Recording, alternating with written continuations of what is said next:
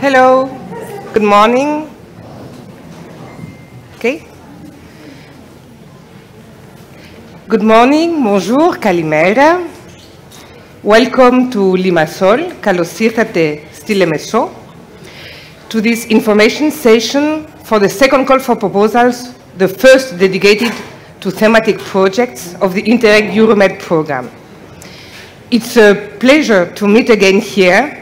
From our kickoff meeting last December was in Lisbon to the other side of the Mediterranean here in Cyprus. For all of you watching online from home or the office, we miss you and we wish we had you with us here. And we hope that we will get to see each other soon in real life. Many of you, more than 900 participants, are online. So this means that we are very popular, and it shows a great interest in our region, of course. So this shows that we have a tremendous potential for the program. In any case, wherever you are, we are all connected here around a common ambition that we all share: make the Mediterranean green transition happen. We have already taken many important steps towards this goal, together with our projects, our partners, so you, and we will continue in this direction with our new program, which has been officially approved by the European Commission last 31st of May. So, the launch of our call for proposals for thematic projects is a new step in the journey. Before starting, we will start with my colleague Laura Pugieux. Hi, everybody. Our communication officer for the housekeeping announcements. Yeah, I will just give you some information, some practical information. So there is translation available for all of you today, English and French. So English is the channel number 1, and for French is the channel number 2. We also have a Hop-in app, which is actually, it's not only an event platform, it's also a networking platform. So on this event platform, you can view today's agenda, you can complete your profile, you can chat with other attendees attending online or on site. Well, there are many features, and we strongly advise you to register for this event platform, which is Hop-in, I repeat, and you can download it here if you scan it with your phone with the QR code. So we already have, I think, 600 participants registered on this platform. So there's a lot of people to network with. And we will also be using Slido today for the questions. So we won't take questions from the floor. So people in the room, beware of that. You can either use Slido directly from the app, or you can use it by logging, going to your browser on your mobile phone and type in Slido and then call 2, because the code for this event is call 2. So what I propose you today is to have a warm-up question to see whether you're already on Slido. So I will wait for you for a bit, and in the meantime, while you're going to Slido, I would just like to show you something. Your badge. It's not just a badge, it's also a coaster. So in French, sous-boc ou sous-verre. So you can just, whenever you go back home, you can keep it and use it as a coaster for your beer, for your wine, or also for your water, if you like something soft. So the question on Slido is, what is your favorite Mediterranean food? We put a few options over there. We couldn't put all of them, so if your favorite Mediterranean food is not there, don't be offended. Yeah, we put just the most famous one. So let's see the results. I think moussaka is the first. Spaghetti alla carbonara is quite close. Yeah. So we have a lot of Greek food aficionado then. Okay. Paella is like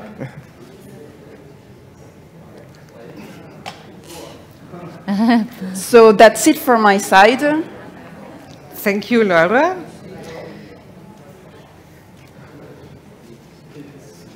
So now, I will call we will start with the some welcome speeches before starting, and I will ask our host, Ioanna Kleanthous from the Ministry of Finance, Directorate General Growth of Cyprus, to have a welcome speech. Please.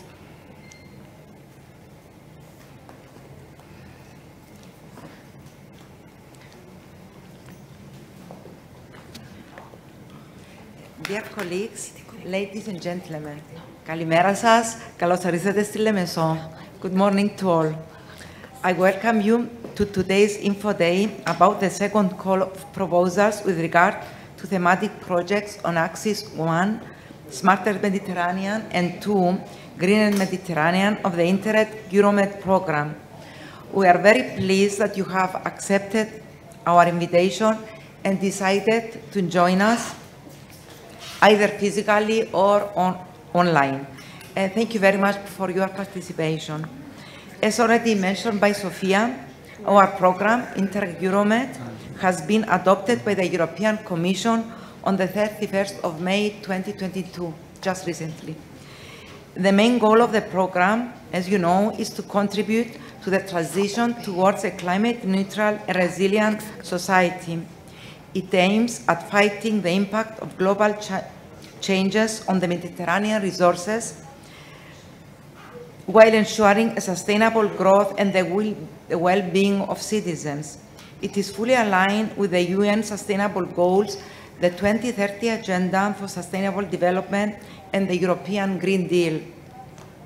It is clear that it responds to very important challenges we are currently facing, and all participating countries have a lot to gain from it. More specifically, it supports cooperation between 69 regions of 14 countries, which are Albania, Bosnia and Herzegovina, Bulgaria, Croatia, Cyprus, France, Greece, Italy, Malta, Montenegro, North Macedonia, Portugal, Slovenia, and Spain. The program is co-financed by the European Regional and Development Fund of the European Structural and Investment Funds with a co-financing rate of 80%. The beneficiaries of the Interreg Euromed program are public bodies, local government bodies, public law organizations, and private law entities, that is, SMEs and NGOs. In today's meeting, we have a busy agenda focusing on the presentation of the program's 4 missions: strengthening an innovative, sustainable economy, protecting, valorizing, restoring the natural environment and heritage, promoting green living areas, and enhancing sustainable tourism. Detailed information about the axis of smarter and greener Mediterranean that will be implemented via thematic projects for which this second call is dedicated, as well as the amplification strategy, will be presented by the Joint Secretariat. At national level, I would like to underline that the Directorate General Growth, Ministry of Finance, as the national contact point and competent authority of Cyprus for the European Territorial Cooperation programs, is at the disposal of all Cypriot partners to provide support, information, and advice on these programs, as well as on the national procedures. In closing, I would like to thank you once again for your interest and participation to this Info Day. Special thanks go, of course, to the Managing Authority, the Joint Secretariat, and my colleagues at DG Growth, who contributed to making our event come together. We wish a fruitful and successful outcome, and we hope that more in-person meetings will follow, leaving behind us the pandemic and all other challenging situations currently faced. Thank you all once again, and I now give the floor to Mrs. Tarja Richards from the Managing Authority. Thank you very much.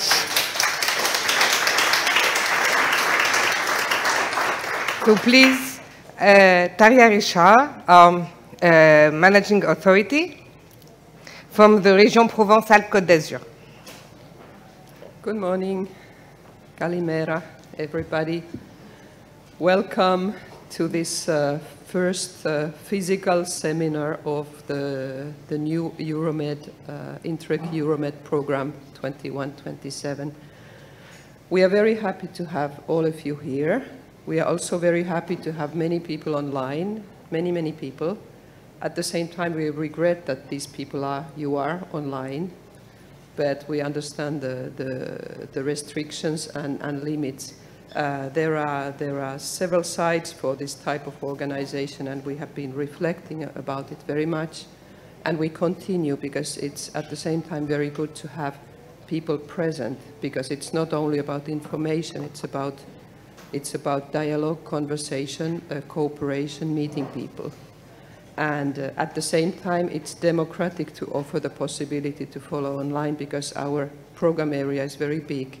As you heard our colleague Joanna said just a minute ago, this is a very big program area. We have now 2 new states that joined the program and 3 new regions from Spain. So we have North Macedonia and Bulgaria, who are now our new members. And now we have 14 countries in the program. And of course, we hope that these new countries and new regions will be well integrated, and that there will be active partnership also including them. So I don't need to tell you any practical information, because our Cyprus colleagues and my colleagues from Secretariat have taken care of everything. So I'm just here for the team building. So it's very nice to have the privilege to open the 3rd edition of the series MED, because we have been managing authority, and we have been coordinating this program since 2007, these programs, because we first had MED, then we had Interreg MED, and now we have Interreg Euromed. So it's getting longer and larger each time, but there is a continuity. There is a continuity in what we put in place in 2014, a specific architecture of the program that needed a lot of discussion at that time, as many of you certainly remember. We introduced the horizontal projects, we introduced the thematic grouping of projects, we called them modular projects, and so on and so forth. And now we have the good situation that we already established all this thanks to you, our project operators, because you were the ones who made it really happen concretely. And now we can, let's say, concentrate on developing even further the dimensions of capitalization, use of the results, and the governance dimension in the Mediterranean. Of course, not forgetting, let's say, the basic work, and this is not at all a negative concept, the basic work which is on the basis of everything, which is the work of every single project that we are financing towards the common objectives. So I hope that all your questions will be answered today, and if this would not be the case, do not hesitate to ask more, and contact especially my colleagues from the Secretariat. They are the ones who do all the work. And we would like to specifically thank of course, our hosts in Cyprus, who are hosting us extremely well, and will be hosting you as well extremely well, who are here all through the day. And I would like to thank all our program states, because we have been entirely building up this new programming virtually with them. We have had 15 task force meetings all on the screen. And without their confidence and their contribution, we would not be here today. So big thanks for everybody for the cooperation, for the spirit of cooperation. And now let's get started. Thank you.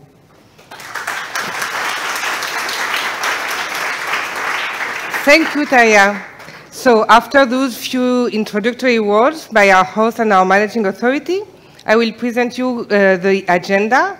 We have a series of presentations from the team of the Interreg-Euromed Secretariat. We will begin with a short overview of the program for those not yet acquainted with it. Then we will continue with the presentation of the key features of this call, the application process, and all the tools you dispose to build a project proposal. After lunch, we will go deeper into the expectations of the call for each of the program missions in order to see concretely on what projects the project shall focus on. Lunchtime will be an opportunity to network for those here in Limassol, but also for those following online, because thanks to the event platform, you will have a lot of networking features. We are going to plan to close the event at 5 p.m. here Cyprus time. This means 3 in Western Mediterranean countries, 4 in Central Mediterranean countries. So let's be mindful of timekeeping, please, for all of us. And as you have noticed, once again, we have tried to be as green as possible in the preparation of this event. So no paper. You can find the agenda on the walls and on some posters, and also on the app, on the Hopin app. However, this time we went even further. The carbon footprint of the event will be assessed, thanks to the methodology developed by our projects on carbon footprint. And for this reason, we need you to answer a couple of questions about the transport you took to come here, your hotel, etc. We would be very grateful if we could answer to them through Slido. Without your input, we will not be able to assess our carbon footprint and try and offset it. So we really count on you of that, and we will try to adopt these new habits in the different events we are going to organize. So now let's start. I invite my colleagues, Maria Gueva and Axel Rodriguez-Garot, and Laura Pugieux for the first round of presentations. Thank you.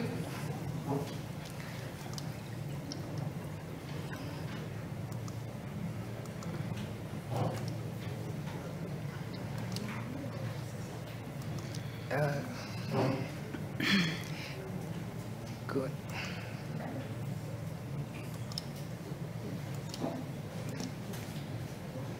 Sorry, we have just a technical, okay.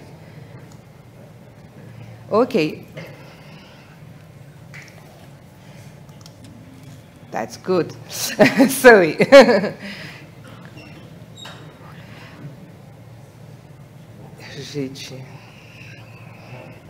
So, yes, I forgot to tell you that you can ask all your questions through Hopin for all those registered on the app or directly via Slido. And as said by Laura, you can use the code CALL2. So we will take some of your questions after our presentation. So just before going in deep with the call, let me recap to the program context and ambition and how it is structured. I will briefly talk you about our outstanding result amplification strategy to well explain its scope and the role of each of us in its implementation, in order to have our project results resonate across the whole Mediterranean.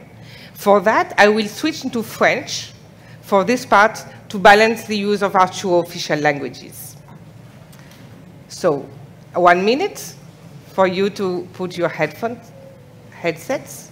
Perfect, thank you. Donc, le programme Interreg Euromed est un programme transnational qui réunit des partenaires de 69 régions de 14 pays de la rive nord de la Méditerranée. Son budget est d'environ 294 millions d'euros pour toute la période 2021-2027.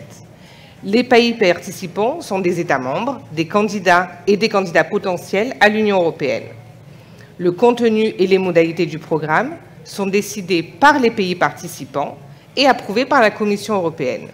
Comme je l'ai dit précédemment, il a été approuvé le 31 mai dernier. Notre ambition est de soutenir la transition vers une société climatiquement neutre et résiliente, en accord avec le Pacte vert européen, les objectifs de développement durable des Nations Unies et l'agenda territorial 2030. Et bien sûr, grâce à la coopération et à la coordination entre les différentes parties prenantes du programme. La collaboration avec les autres territoires de la Méditerranée est cruciale pour réaliser notre ambition et la participation de partenaires des rives sud et est de la mer Méditerranée est non seulement encouragée dans le programme, mais même nécessaire pour atteindre nos ambitions. Contribuer à la transition vers une société climatiquement neutre et résiliente est un réel défi. Donc, c'est pour cela que pour garantir des solutions concrètes et gérables, on a identifié 4 missions thématiques. Ces missions sont, la première est celle de renforcer une économie durable innovante, ensuite protéger, valoriser l'environnement naturel et le patrimoine, et enfin promouvoir des bassins de vie verts, et en dernier et transversal, améliorer le tourisme durable. Donc, chaque mission va fonctionner comme un portefeuille d'action qui va porter sur une thématique complémentaire.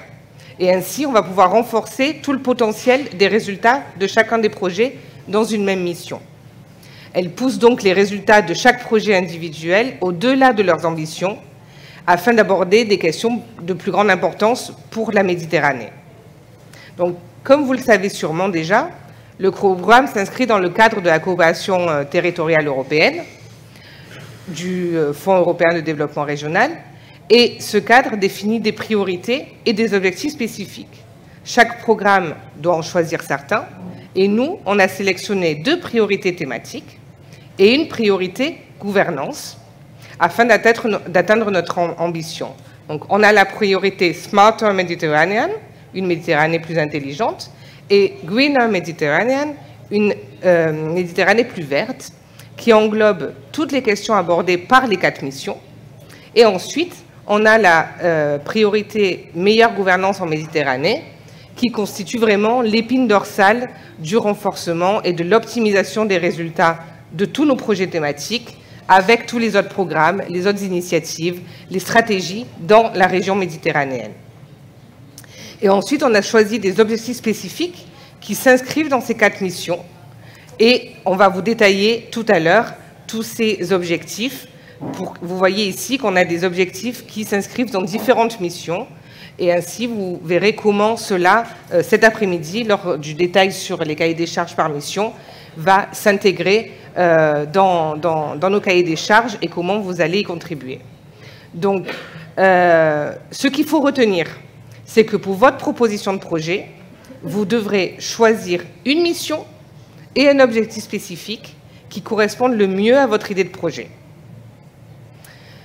Voyons maintenant les différents types de projets, justement, que l'on a sur cette période. On soutient 2 types de projets. Les projets thématiques, pour contribuer aux priorités Greener Med et Smarter Med, et des projets de gouvernance, qui s'inscrivent donc dans la priorité meilleure gouvernance en Méditerranée. Attention, cet appel ne concerne que les projets thématiques. On a déjà eu un appel à projet de gouvernance, il a été lancé en février et il s'est clôturé le 1er juin. Donc, les projets thématiques Ils mettent en œuvre des actions visant à atteindre un objectif spécifique dans le cadre des 2 priorités Smarter and Greener. Ils sont divisés en 4 catégories. On a les projets études, on a les projets de test, on a les projets de transfert et on a les projets stratégiques territoriaux. Attention encore une fois, sur cet appel-là à projets thématiques, ne sont concernés que les projets d'études, de tests et de transfert. On planifie un appel à projets stratégiques territoriaux au printemps 2023. Donc, que font ces projets exactement? Les projets d'études, ils vont effectuer des analyses pour mieux aborder une question thématique et ils ouvrent la voie à l'élaboration de nouveaux instruments, de nouvelles politiques, de nouvelles stratégies, de nouveaux plans d'action. Sachez que nous ne financerons que très peu de projets études sur cet appel, seulement s'ils présentent une réelle plus-value pour l'espace du programme, qu'ils touchent une problématique non encore abordée et qu'ils sont déjà pensés pour aller plus loin vers le test, le transfert. Les projets de test, eux, ils expérimentent les instruments, les politiques, les stratégies, les plans d'action qui ont déjà été développés de manière commune pour les valider, pour valider des solutions concrètes à transférer. Et ensuite, on passe donc à la 3e phase, qui est celle du transfert. Les projets de transfert vont optimiser et partager ces instruments, politiques, stratégies, plans d'action qui ont été développés puis validés de manière commune pour les faire adopter par les parties prenantes. Pour cet appel, il va bien sûr s'agir de transférer des résultats de la période 14-20, 2014-2020, soit du programme Interreg-Med, soit d'autres programmes, qu'ils soient Interreg ou thématiques. Les projets stratégiques territoriaux dont j'ai parlé tout à l'heure font les 3, mais pour un type de territoire spécifique.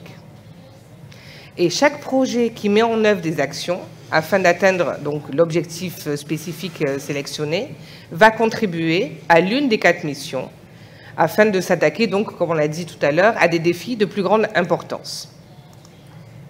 Et donc voilà, donc vous voyez que chaque projet en fait va contribuer à une mission et va être dans une thématique.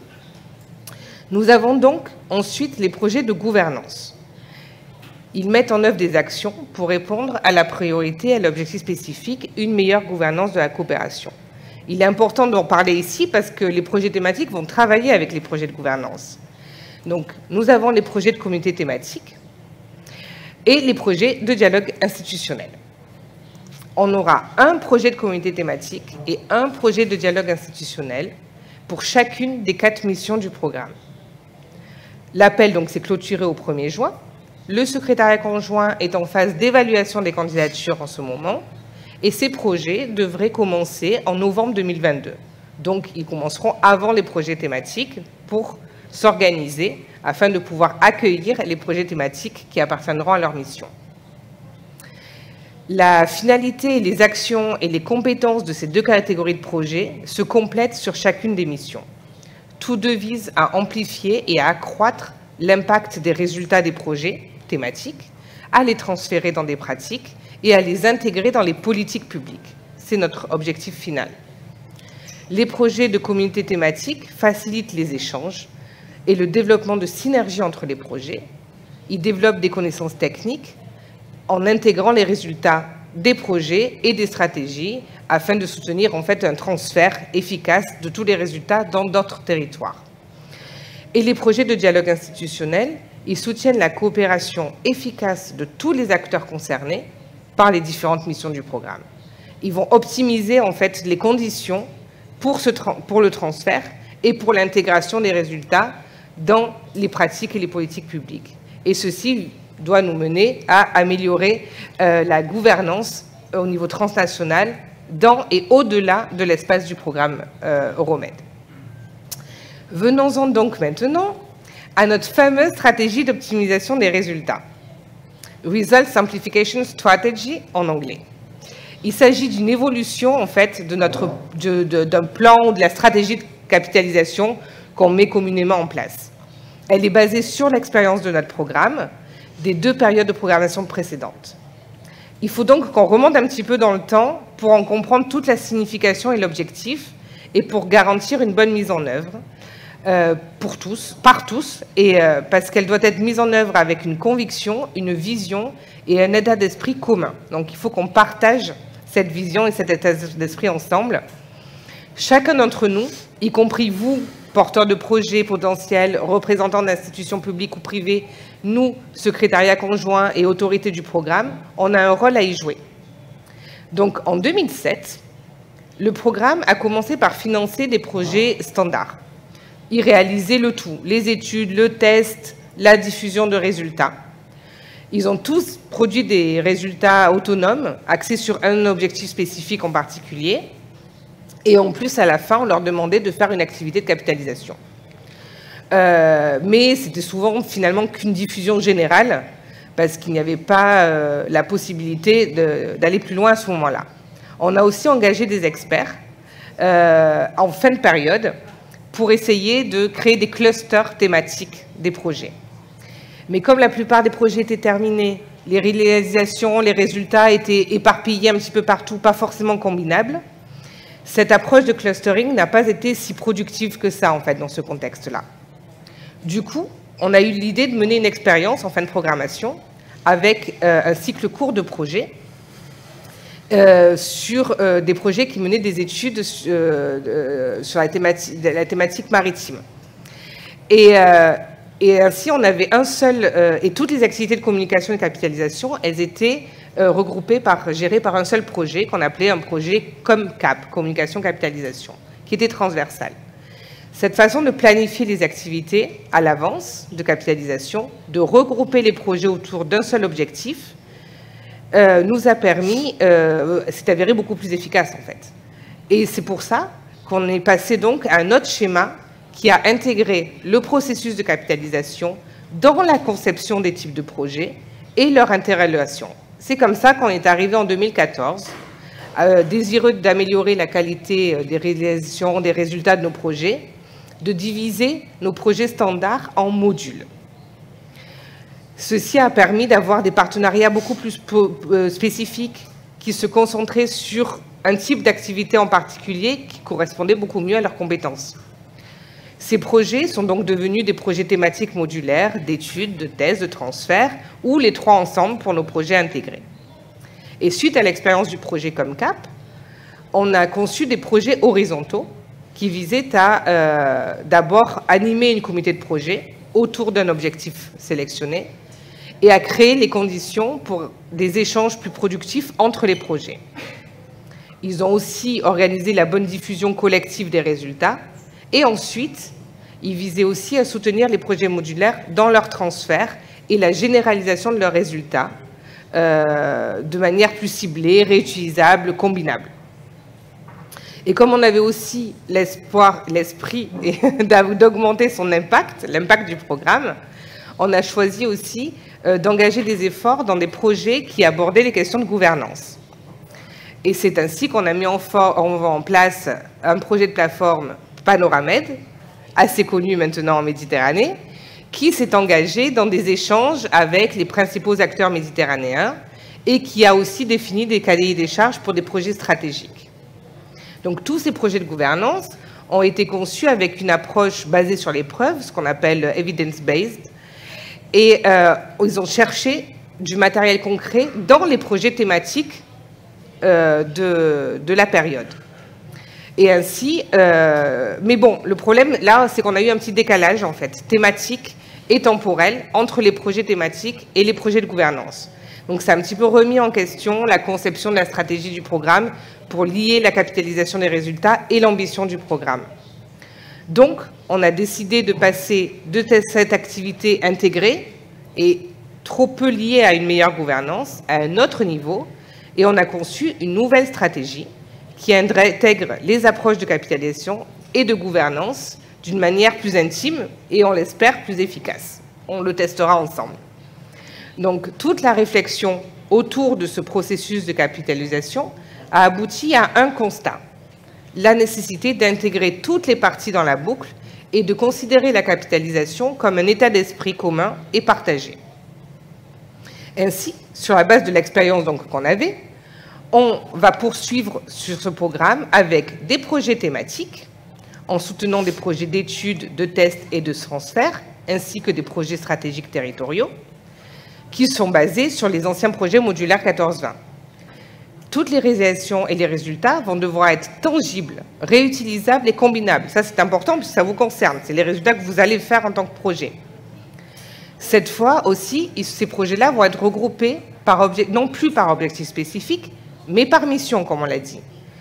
Et ainsi, les communautés de projets visant la même mission seront matérialisées par des projets de communautés thématiques qui vont travailler en collaboration avec des projets de dialogue institutionnel, donc les deux types de projets gouvernance, en tant que projets jumelés. Et ainsi, ils vont travailler sur la même mission et de manière complémentaire. Et en plus, les parties prenantes méditerranéennes vont être beaucoup plus intégrées dans les projets de gouvernance par des activités de liaising plus structurées. Toutes ces activités vont être soutenues par le secrétariat conjoint, en particulier la coordination entre les projets et aussi avec les parties directement impliquées dans le programme, comme le comité de suivi, l'autorité de gestion, les points de contact nationaux, en fonction bien sûr chacun de leur rôle dans le programme. Donc voilà, c'était le point de départ pour passer de la capitalisation à l'optimisation. Une capitalisation efficace, elle doit être, ça doit être un état d'esprit en fait collectif qui doit servir les objectifs du programme et améliorer la gouvernance basée sur des preuves solides qui viendront de nos projets thématiques, et c'est ce qui va faire la différence. Donc c'est comme ça qu'on est passé d'un plan de communication à un plan de capitalisation, et avec une approche de gouvernance, et ensuite à une stratégie d'optimisation des résultats qui va intégrer tout le monde dans cette aventure pour le bénéfice et le plus grand impact pour tous. Donc, quel est cet état d'esprit finalement et le contenu de cette stratégie dont on parle? C'est d'abord une croyance. Il s'agit de croire en ce qu'on leur fait, parce que lorsque vous croyez en ce que vous faites, vous voulez le partager. Vous voulez le partager parce qu'il a du sens, il est utile et il est de qualité. Ensuite, vous souhaitez le donner à d'autres, car il est utilisable et transférable. Et enfin, vous voulez aussi inspirer les autres avec vos résultats, échanger et vous mettre d'accord. Tout cela dans l'espoir de faire la différence pour nos territoires. Cette conviction, c'est aussi une vision pour le programme, qui conduit à la définition de la capitalisation, qui considère qu'elle est un ensemble de processus concomitants qui permettent de consolider les connaissances, partager, exploiter, réutiliser les connaissances, faire intégrer ces connaissances par d'autres acteurs et institutions, tout ceci en vue d'optimiser les conditions qui permettent d'améliorer la gouvernance et territoriale et politique et d'accroître la contribution, donc l'impact du programme à une société climatiquement neutre et résiliente, puisque c'est notre objectif, dans la Méditerranée. Ça va se faire par l'alimentation continue d'un dialogue multilatéral entre les acteurs, les stratégies, les initiatives et les programmes de la Méditerranée qui partagent le même défi. L'adoption aussi, ça va se faire par l'adoption de ces solutions communes, parce que c'est tout l'objectif. Si on les développe, c'est bien pour qu'elles soient adoptées, pour coordonner les approches, les politiques entre les différents niveaux, et locaux, régionaux, nationaux, internationaux, etc. Donc, la capitalisation, on a 3 objectifs dans notre stratégie de capitalisation, suivant ce que l'on vient de dire. D'abord, c'est de faciliter donc l'exploitation, la réutilisation, le partage des connaissances, des expériences et des résultats des projets par d'autres. Et ensuite, ça sera d'encourager le transfert des pratiques et des résultats, le transfert à d'autres acteurs et territoires, et leur intégration dans le développement de stratégies et de politiques, qu'elles soient locales, régionales, nationales, européennes. Et enfin, il s'agira d'inspirer, c'est-à-dire via la coordination entre les différents acteurs. Mais tout ça, votre rôle à vous, en tant que projet thématique, c'est quoi? Certains acteurs sont plus impliqués dans la mise en œuvre de cette stratégie. Par exemple, les projets de gouvernance sont au cœur même et sont le bras armé du programme, ce qui nous a amené à cet appel à projet. Mais, comme on l'a dit, la base, c'est les résultats des projets thématiques. C'est ce qui est evidence-based, donc c'est les territoires. Et donc, les projets thématiques sont vraiment au cœur de la production de ces connaissances, de ces solutions et de ces stratégies. Et leur rôle est de garantir dans cette stratégie des résultats de haute qualité et des résultats en s'appuyant sur ce qui existe déjà, qui était le plus réussi, bien sûr, pour maximiser l'impact de leurs actions. Donc, ils doivent aussi travailler main dans la main avec les projets de gouvernance, qui sont chargés de soutenir la diffusion, le transfert, l'intégration des résultats et amplifier leurs résultats par une appropriation collective. Donc vous avez deux rôles, c'est des résultats de qualité d'abord et un travail avec les projets de gouvernance afin que ces résultats ne restent pas dans la sphère même de votre projet. Évidemment, on va revenir un petit peu plus tard justement sur cela. Donc, dans notre stratégie d'optimisation des résultats, il y a une liste indicative de types d'actions pour chacun des objectifs de la stratégie, dans laquelle vous pourrez retrouver ce que doivent faire, enfin ce que l'on propose de faire pour les projets thématiques. Donc, je vous invite évidemment à lire la stratégie, elle est sur notre site, et à voir, ça sera important aussi dans la construction de votre proposition, de voir quelles actions vous pouvez mettre en place. Voilà, ça c'était pour la partie commune sur le programme. I will switch into English now to continue.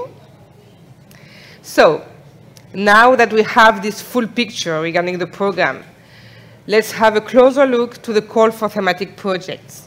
I invite first our colleague Maria, who will give information on the key features that concern all projects of this call. Because before starting, we need to explain that we have published 4 terms of references, 1 per each mission in the context of this call. As applicants shall choose, as we have seen before, 1 mission and 1 specific objective to fit into. The specificities for each mission will be explained after lunch. Now we have the key features for all projects. Please, Maria. Thank you. Hello from my side as well. So the 4 terms of references will be presented, as said by Sophie, this afternoon. We are now in the second call for the program, but it's the first one that targets thematic projects. It is probably the biggest call that we will have for this whole period. It's 1/3 of the program budget. Let's have a look at the key features that concern all the terms of reference. Here on the slide, you have the list of the different types of partners that are eligible to the program. This is common for all terms of reference.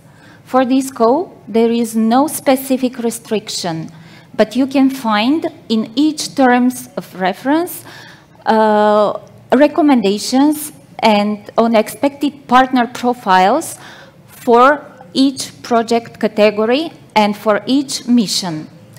Any of the listed partners and types of partners can be part of the program by joining a partnership either as a co-funded partner receiving funds or as an associated partner.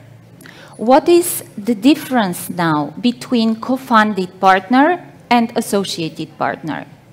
Both should be in the previous list and should be relevant to the issues and the objectives tackled by the project. Co-funded partners should come from an EU member state or one of the 4 countries of the program cooperation area that benefit from the IPA funds, namely Albania, Bosnia and Herzegovina, Montenegro, and North Macedonia. Associated partners can come from any country within or outside of the EU. Co-funded partners receive a co-financing of the program of 80% of their total budget foreseen in the application form. The remaining 20 should come from own or external contribution. Associated partners, on the contrary, do not receive funds, but the costs related to their participation in some project activities and some projects are sponsored, let's say, by the co-funded partners. Co-funding partners must be a limited number just to ensure a smooth implementation and management of the project. Recommended size per project category is included in each terms of reference. There is no recommendation for associated partners. However, the role of each of them must be well justified in the application form. Co-funded partners implement the activities as they are detailed in the application form and must report their activities and certify expenditures to get reimbursed. Their profile should correspond to the activities that are foreseen for each category of project. Associated partners take part in the project activities depending on their added value. There are three main roles that are defined for associated partner: an advisory one, an end beneficiary or user, and an observer. Given the ambition of the program, in addition to the associated partners from the program cooperation area, associated partners from outside the program area are welcome. So we would like to see southern and eastern Mediterranean shores, other Balkan countries that participate and are interested in linking Mediterranean priorities of the 4 missions of the program. Their participation in projects is very much encouraged.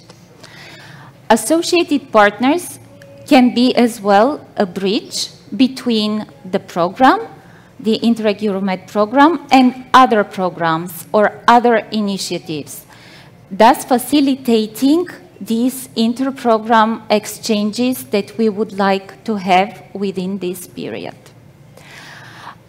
Now, what about the expected partnership? A minimum of 5 countries from the Interreg Euromed cooperation area should be present. This means IPA or ERDF partners that are located in the 69 regions of the program. The lead partner, it should be a public body or a body governed by public law. Just a note, partners from IPA countries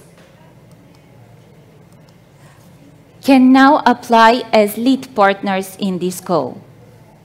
There is no limit set for participation of partners per country, but the most important thing is that in the assessment of the projects, we will see how this transnationality is shown in the partnership.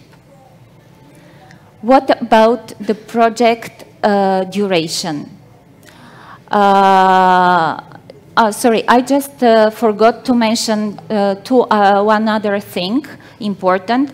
At least 2 partners that are should be based in EU regions for this call.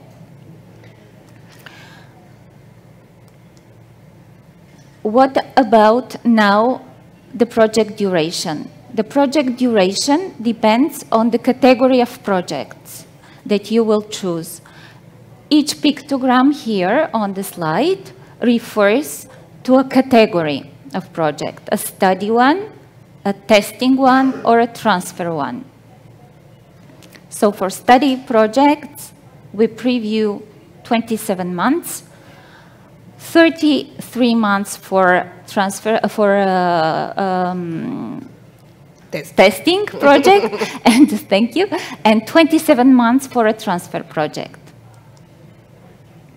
Project duration here includes as well the closure activities of the project. So this is something new within this period. You will have in total all these months, you will not have extra months for the closure. So at the end of the 27th month for studying project, you should provide all the closing documents for the project.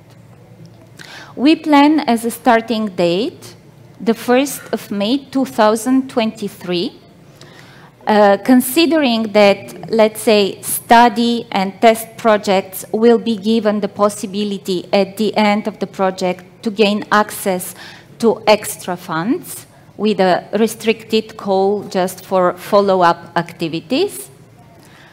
What we would like to see if you submit this kind of projects, it's that these projects have a vision to continue. So there are activities already previewed for continuation of these activities drafted especially for the project. Here you have the documents referring to the project manual, the terms of reference, and the courtesy application form that you can consult on this. What about the thematic project's budget? Here you have an indicative and a recommended size of the project budget for each category of projects.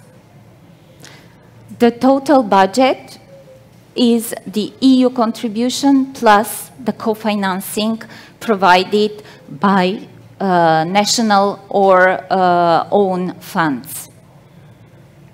We remind that the co-financing rate is fixed to 80%, while the national co-financing to 20%. There are no limits in the budget per country, nor per partner, but what could be assessed afterwards in the assessment is the balance, the realistic and coherent budget. This is the one expected that will be assessed. Some dedicated chapters in the manual in regards to this are here on the slide. When elaborating your project budget, just keep in mind that communication and branding rules have changed. Logo and website are provided by the program. During technical meetings that we will provide you with, we will go deeper in the details of the building of the work plan, the intervention logic, how to build activities and budget. Some simplified cost options are now available and are introduced. New lump sum amount for preparation cost, 37,000 euros, including partners from IPA countries, which is new.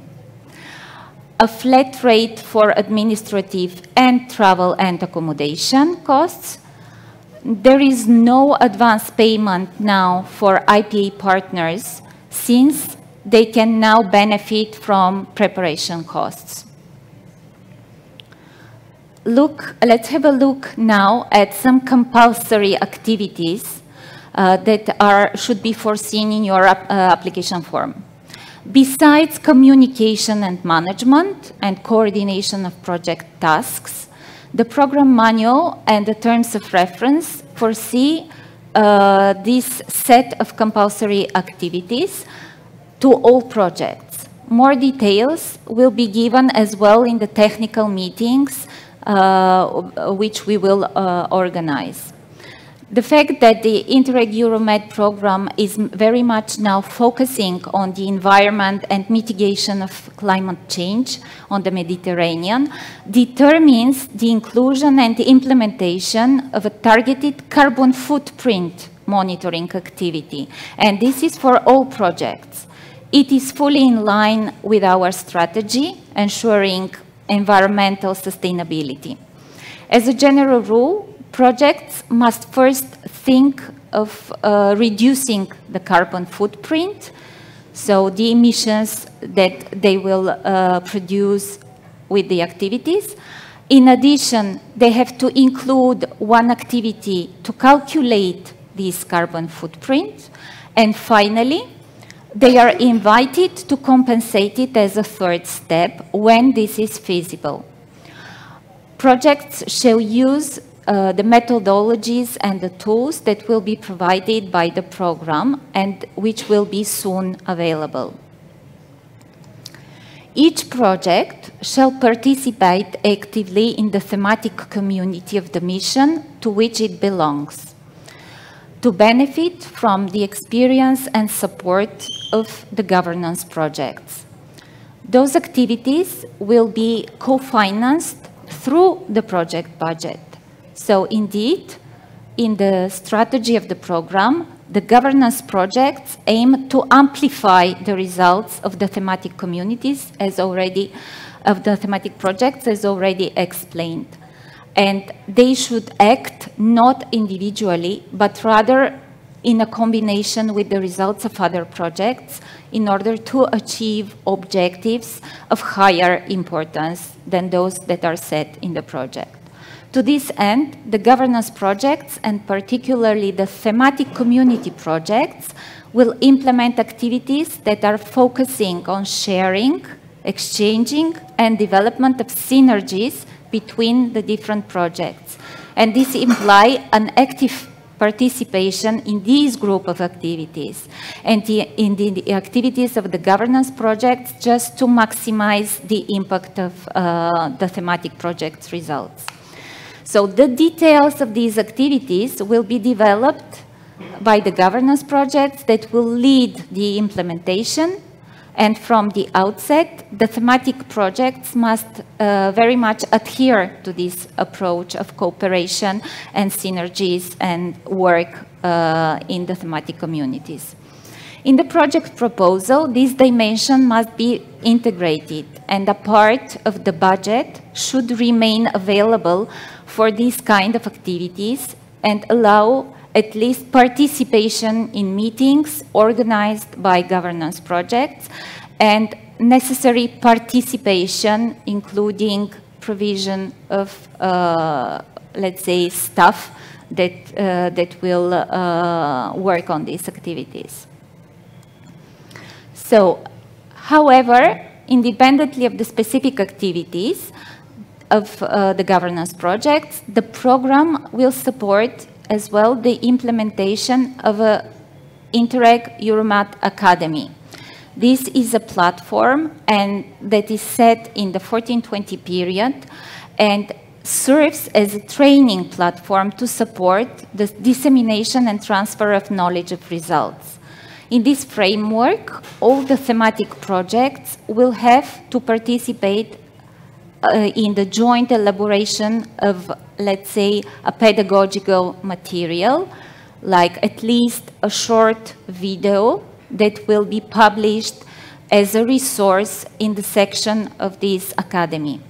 The creation of this video will be framed by a steering committee in which the program as well participates, but the governance projects lead. The production of this video should be at least 1 minute, and all the criteria will be given to you before starting your project. In addition, you will have to foresee at least 2 face-to-face meetings per year involving the lead partner and 1 result or communication amplification referent from your part. A participation to 1 joint activity, communication event, during the project lifetime. For more details on the activities, you can refer well to the program manual and the dedicated chapters. What about the target groups? The core target groups of the program consists mainly of national, regional, and local public authorities engaged in policy making, together with other relevant bodies that are responsible for the definition and implementation of policies. This core group is the main target group of the program. Depending now on the field of intervention, on the mission, the administrative structure of each, let's say, country that participates in the program, these public institutions may vary. So main actions are addressed to reinforce the skills of public authorities and improve this decision-making and policy-making. Beyond this core target group, there are other organizations that are also targeted for their role and that are relevant for the different missions. You can see all these recommendations in each specific terms of reference. The involvement of bodies that work on territorial level, like thematic agencies, private sector bodies as SMEs and business support organizations that are as well key target group to help this transformation to innovative and sustainable economy.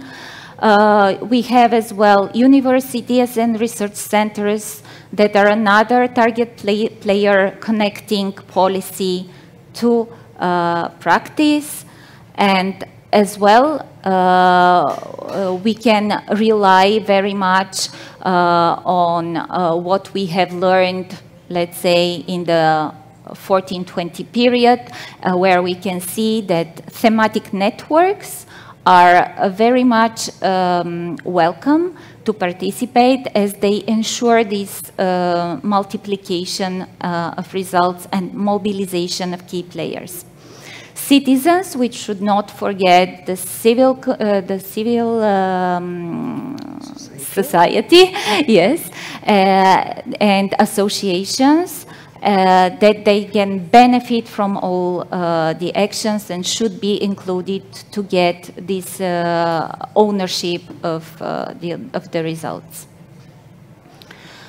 So beyond this global overview of the main bodies that are targeted, you can see in each terms of reference those that belong to each missions. What about the target areas? The target areas in general are coastal areas, islands, rural and mountainous areas, and urban areas. All these areas, depending on the types of activities, we should, let's say in the application form in your project and activities, focus on one or more of these areas if they belong to your kind of activities. So facing strong human pressures and being densely urbanized, coastal areas continue to be the main challenge for the program. And the mitigation of climate change, like sea level rise or coastal erosion, together with innovative integrated approach, considering sustainable production and consumption practices, could ensure this better future for the Mediterranean. There should be a balance between the economic activities, the protection of the environment, as well as the development of the territory. What about what we expect as a continuity? What we have already achieved in the 14-20 period is really important, and we should build on these results that we have already in the 14-20 period. But we should build not only on Interreg Med project results, but as well on results coming from other programs. we should work very much in complementarity with initiatives. It's not the only program that is present on the Mediterranean. We share the same challenges, and especially the initiatives and the programs listed on the slide are those with which we would like very much to connect and work in synergy. Find a complementarity of your actions with the priorities of these initiatives is really important. So here I can give... Perhaps we should... Yeah. Yes, thank you very much, Maria. So before continuing, if you have some questions already on Slido, we can start with a short round of questions, just to keep you awake.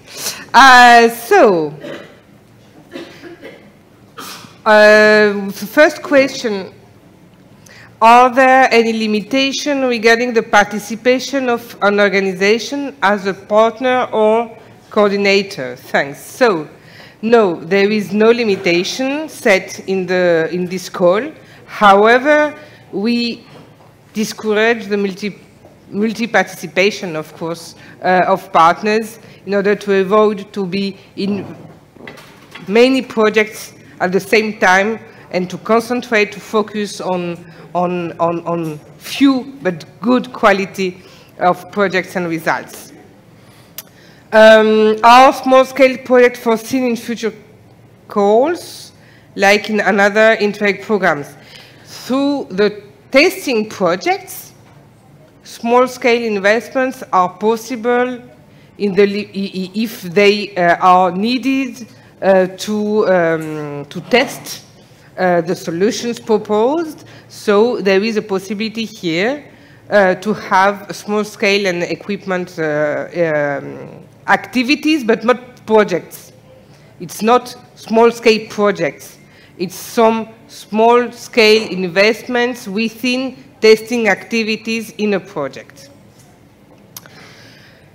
So then, could we merge studying with testing and testing with transferring? No. This is new. We did it in 1420, but we stop now. So we have only or study or test or transfer with a possibility to apply through the fast lane process to a restricted call to continue. Is a study phase recommended before testing and transferring the project, or can it be based on experience? The objective to have directly testing, transferring, or study project is that you can go directly to testing or transferring, depending on what you have already done, on experience, based on results already achieved by you, by your partners, by other projects. So the objective is to reuse the existing and to go further. So yes, of course, it's encouraged. Is there a preference or benefit if it is a continuation project of another Interreg or Horizon Europe? No, it will depend on what you propose, and this will be assessed. There is no specific benefit if it's from Interreg or from another kind of program, for example.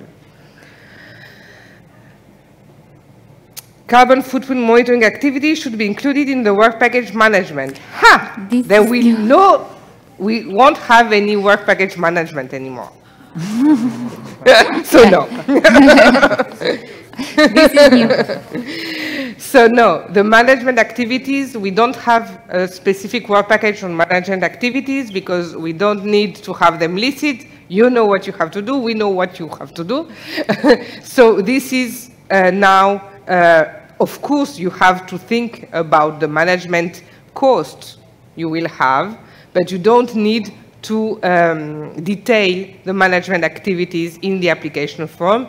You will have only one question on how you intend to manage your project and your partnership, but not with a list of activities. I take this opportunity to say that we won't have any more a work package on communication either. But you will detail the communication activities in the other work packages, because the communication activities are here to support the activities set in each of the work packages, which are focused on a specific objective of your project. You will build your work packages depending on the specific objectives of your projects. So in order to reach an objective, you will have different activities, including communication activities. This is, we tried to simplify a little bit things in the application form. You will see that when you will see the template of the application form.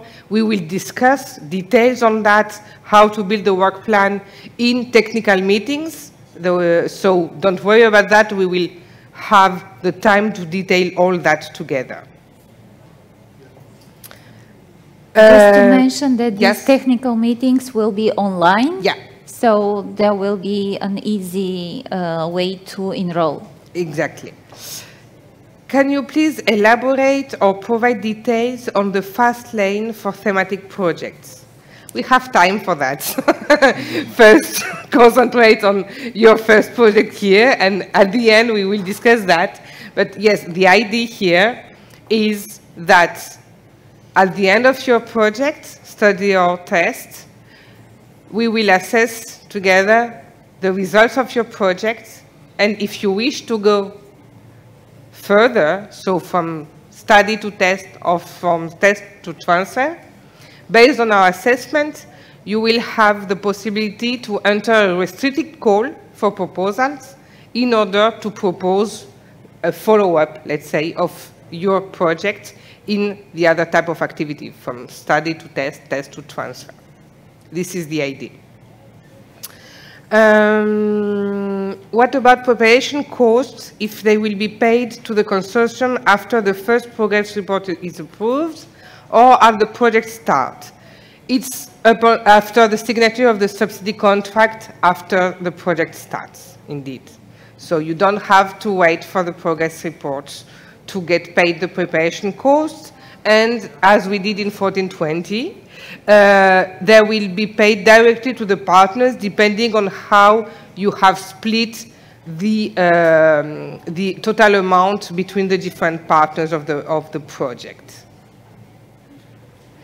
Then, as for the first call for proposal, there will be the possibility to choose the 3 different typology of projects.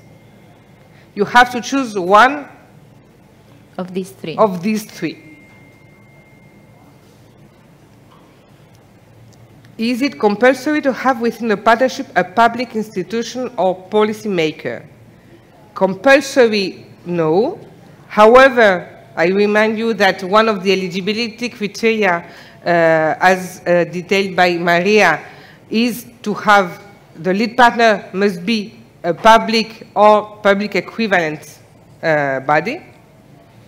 And depending on the objectives of your project, it has to be important to consider the need to engage decision makers and policy makers in your projects for the embedding and for the adoption of your results.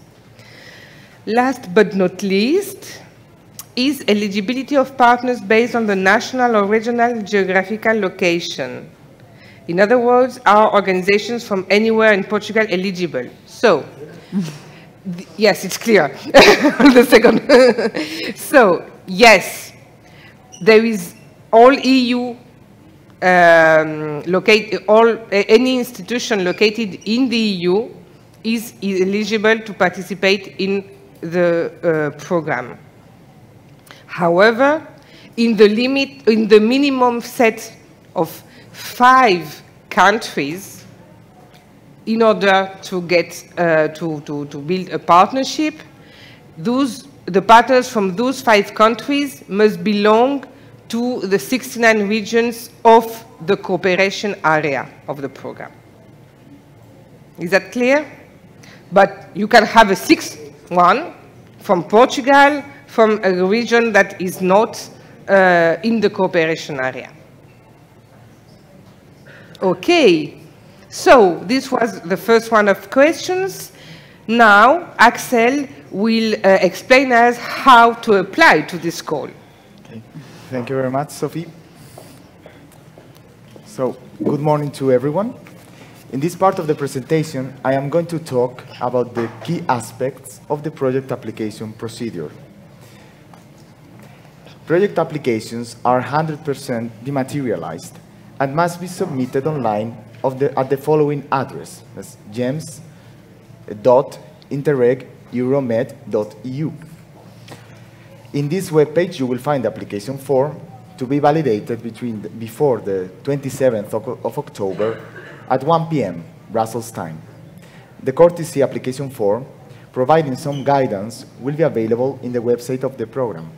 In this courtesy application form, you will find some instruction that will help you fill in all the different fields of the application. Once the application form has been submitted, the mandatory annexes will have to be uploaded on GEMS before 10th of November at 1 p.m. Brussels time. Those annexes include partners, including lead partners, an associated partners declaration generated from the GEMS system and signed, and also the assigned page of the submitted application form. After the closure of the call and the reception of the proposal, the selection procedure will start. In this screen, you will see the main stages of the process. We start with the project assessment is based on 3 main steps. Each one of them can lead to the rejection of the proposal. First, we have the administrative and eligibility check, which are the key technical aspects to consider. Your proposal receivable. Then we have the quality assessment. The content of the project proposal is evaluated from the quality point of view. Projects will be selected, taking into consideration their score in descending order, the position of each national delegation, and the budget availability for the call. This assessment will be made in 2 phases. The first one mostly dedicated to strategic criteria, like the project relevance for the area, including strategies embedding, and the terms of references, the cooperation character, the intervention logic, and the partnership. The second phase mostly concerns the operational criteria, like the work plan and the budget. Each phase is eliminatory. Only parts of the application form concerned by each set of criteria is assessed in each phase. Following the assessment of all proposals, those are ranked according to the score per mission. A final decision on project approval or rejection is taken by the program committee. Based on their overall score and final ranking, the proposal with the best score per mission will be approved. Assessment material is available on the terms of references. The threshold for projects to be recommended for approval to the program committee by the Joint Secretariat is of 18 out of 30 in the first phase and 35 out of 50 in the second phase of assessment. Pre-contractual criteria concern approved projects. A deadline of 2 months after approval is given for submitting key additional information or documents if needed. Letters of commitment are not longer an eligibility criterion, but a pre-contractual criterion. Presence, mistakes, and completedness are not an eligibility criterion anymore. Now, here you have the key dates of the calendar for this call for proposals. The opening of the call will be the 27th of June so next week of 2022. And then, during all the process of the application, we have mentioned it before, there will be some technical meetings that will help you with the drafting of the applications. We'll start on the 7th of July with partnership and logical framework and indicators. On 8th of September, they will have the meeting about the work plan and mandatory activities. On the 22nd of September, we will have budget, eligibility of expenditures, annexes, and then if you have some questions left, because of course during all those meetings you will have the opportunity to raise your questions, if there's something left, we will have on the 6th of October a Q&A session. Then after the submission of the proposals, we have the 27th of October at 1 p.m. That is that the application form must be validated on GEMS. And then on the 10th of November, as I said before, at 1 p.m., here says noon, but it's 1 p.m., Brussels time, the mandatory annexes must be uploaded on the system. Of course, during all this process, you can contact us and we will help you. After all the annexes has been uploaded, we'll start the phase of validation. And the assessment and selection by the program committee will be developed between November 22 and March 23. The length will depend on the number of applications that we have received. For more detailed information, in the program's website, we have put at your disposal plenty of documents and tools, as you can see in the screen. We have the guide GEMS that has been published on the webpage. We have also the program's manual that we totally recommend to read. We have a system of frequent asked questions, so you can send your questions, and you can also check those questions that has been published before by the other applicants. Yeah, we will try to reply as much as possible. Finally, we would like to give you a few tips for the construction of your application form. First of all, we recommend you to be consistent with the call objectives, the action, the budget, the partnership. For this purpose, we totally recommend you to read the intervention logic that is available on the program's manual. Then we also recommend you to answer the question, how could my project lead to a concrete change? For example, we give you an example of sentence that you could include, saying, by increasing the fraction of recycled plastic waste, the project will substantially reduce plastic waste generation from X tons of plastic use per year to X tons. So very concrete. And finally, be precise and straightforward. For example, with the sentence, by promoting the restoration of water-polluted environments, the project will contribute to Goal 6 of the UN Sustainable Development Objectives. And that's all for my side. Thank you very much, and we wait for your project proposals. Thank you very much, Axel.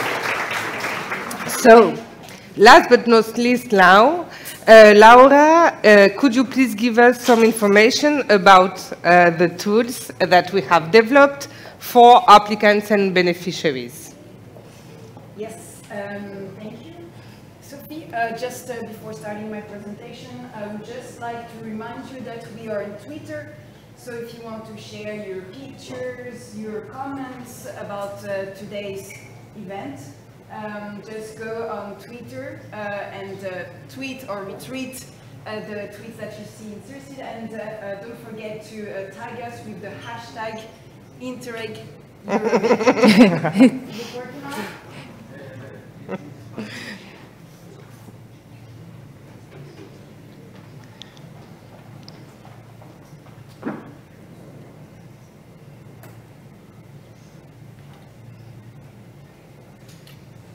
Okay, just so Twitter. You can use Twitter. We are, of course, don't hesitate to use the app also to ask your questions. We will have a second round of questions. Should I repeat for those following online that did they hear anything? Yeah? Okay. Okay. So yeah, don't forget to use Twitter and use the hashtag InterregEuromed if you post pictures or comment about today's event. Also, just technical information for those of you who have registered for our event platform Hop-in. It is best used on a desktop than on your cell phone. Through the cell phone, you don't have access to all of the features like chat and organized meetings and this kind of thing. So we recommend you to use it on your desktop. Okay, so now let's switch to my presentation. So what's new regarding communication? I'm going to state some obvious facts that probably most of you know already, but for those of you who are not following our previous events, I'm going to repeat it. So we changed the program. We have program's name. So the program is now called Interreg Euromed, and we are talking about the Interreg Euromed cooperation area. So please, when you write your project proposal, I don't want to see anything like Med area or something like that, you know, because this is from 2007 and 2013 programming period. So it's past. Now it's Interreg Euromed cooperation area. I know it's a bit long, but well, that's the way it is. We have a new logo, which you can see is empty here because actually yesterday during the monitoring committee, we decided to change the logo that you can see at the bottom of the slide. It's not going to be anything big, but still it will be a bit different. So that's why I didn't put the new logo there, because we are going to start the process of changing it. So the branding, for those of you who have been on our website, they probably noticed this leaf, which we call our distinctive feature. So why did we choose this distinctive feature? Well, because it represents a digital print mixed together with a leaf. The leaf represents, of course, the environment that the program is very much focused on for this programming period. And the digital print, it represents our carbon footprint on the environment, and also the circle of the tree. I don't really know the word in English for this, but you probably get me. Okay. And also it represents some waves and the technology and innovation. So all these mixed together, this is what the graphic designers came up with. We have 4 icons for all the missions that my colleague explained. So for the innovative sustainable economy, we have this blue icon. For the green living areas, it's the green icon. And for the natural heritage, it's the yellow icon. And for the transversal mission, sustainable tourism, it's the pink icon. So I'm sorry if you don't like the colors, but that's what it is. So the website, it is new. It is online since February, I believe. I don't remember exactly when. So the URL address is Interreg Euromed.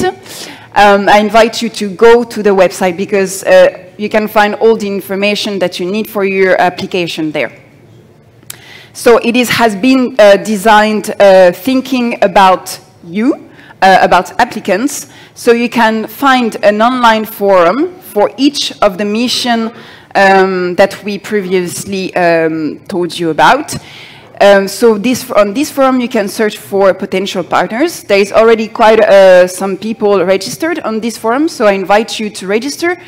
If you want to see the posts that people have already published on the forum, you can go and see them without the need to log in. However, if you want to answer those posts, you need to log in. This is to avoid spam. So this is not to annoy you, but to create another account somewhere. It is just to avoid spam. So, but it is a very useful tool, and actually at the beginning of 2014-2020, we had one on WordPress as well, and it was very much used, so I recommend you to go there once the event is finished, because the one important information, the Hop-in app will be closed on the 7th of July, I believe. We have it only for a month. So I invite you to get all the discussions and the contacts that you had on this app and keep them and perhaps switch to the forum.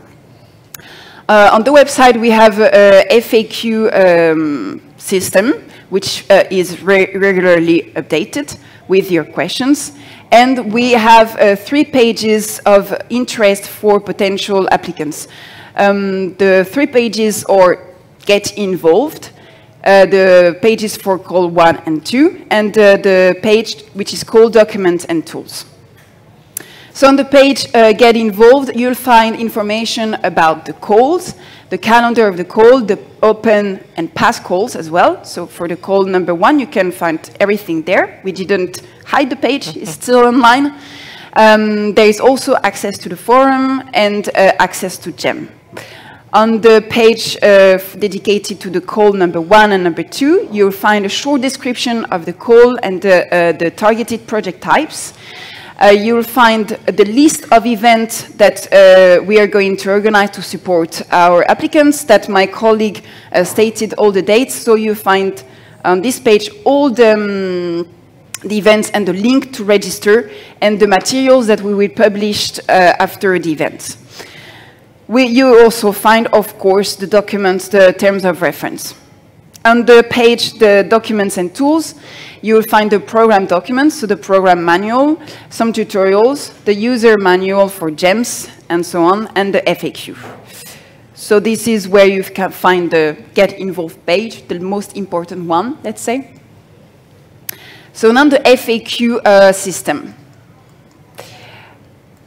So for this programming period, we decided to set up a new way of communicating with you guys. We wanted to make it easier for everybody to ask their questions and also to benefit from the answers of the other applicants. So we decided to that it's best if you give us your questions on this FAQ. This is where how it looks like. So you can just go on the FAQ and have a look if your answer is not, if you have a question, if the question is already there, if there is the answer to your question. If not, you can just send us your question through this form. You need to be logged in to send the question. Of course, if you created an account for the forum, it's the same account. So you don't need to create a second account to send your question for the FAQ. It's the same thing. So you just need to type in the title and your message, and we will assess the question, review the question, and post it on the FAQ on the website, so everybody can benefit from the answer that was given to your question. So we invite you to check your email, because you will be notified about the answer to your question. So this is how the your account question, your account page looks like. And the form, as you can see, there is one for each mission, and there is also one for the Mediterranean governance. Not mission, but okay, so now it's time for a bit of promotion for the Interreg Euromed Academy, because our partners from the previous programming period, they did an amazing job in setting this Interreg Euromed Academy. It was not easy, it was time-consuming. So we invite you to go and have a look at this Interreg Euromed Academy, because there is a lot of information that might be of interest for you. It is dedicated to anyone interested in being involved or getting information in the transition towards a more sustainable, inclusive, and resilient Mediterranean. So there are already like 6-8 courses available online, and there is a course catalog. And I would like to promote a course which is going to go live very soon, which is about funding opportunities and cooperation mechanisms for a sustainable Mediterranean. In this course, the Inter-EU-Made program JS participated, and we published a set of videos where we explain everything about the program. Actually, everything that you have heard today, it's going to be there, and some more information. So I invite you to go and follow this course. That's it from my side. So if you have any question. Thank you, Laura. Thank you very much. So, as explained by Laura, everything you need is on our website.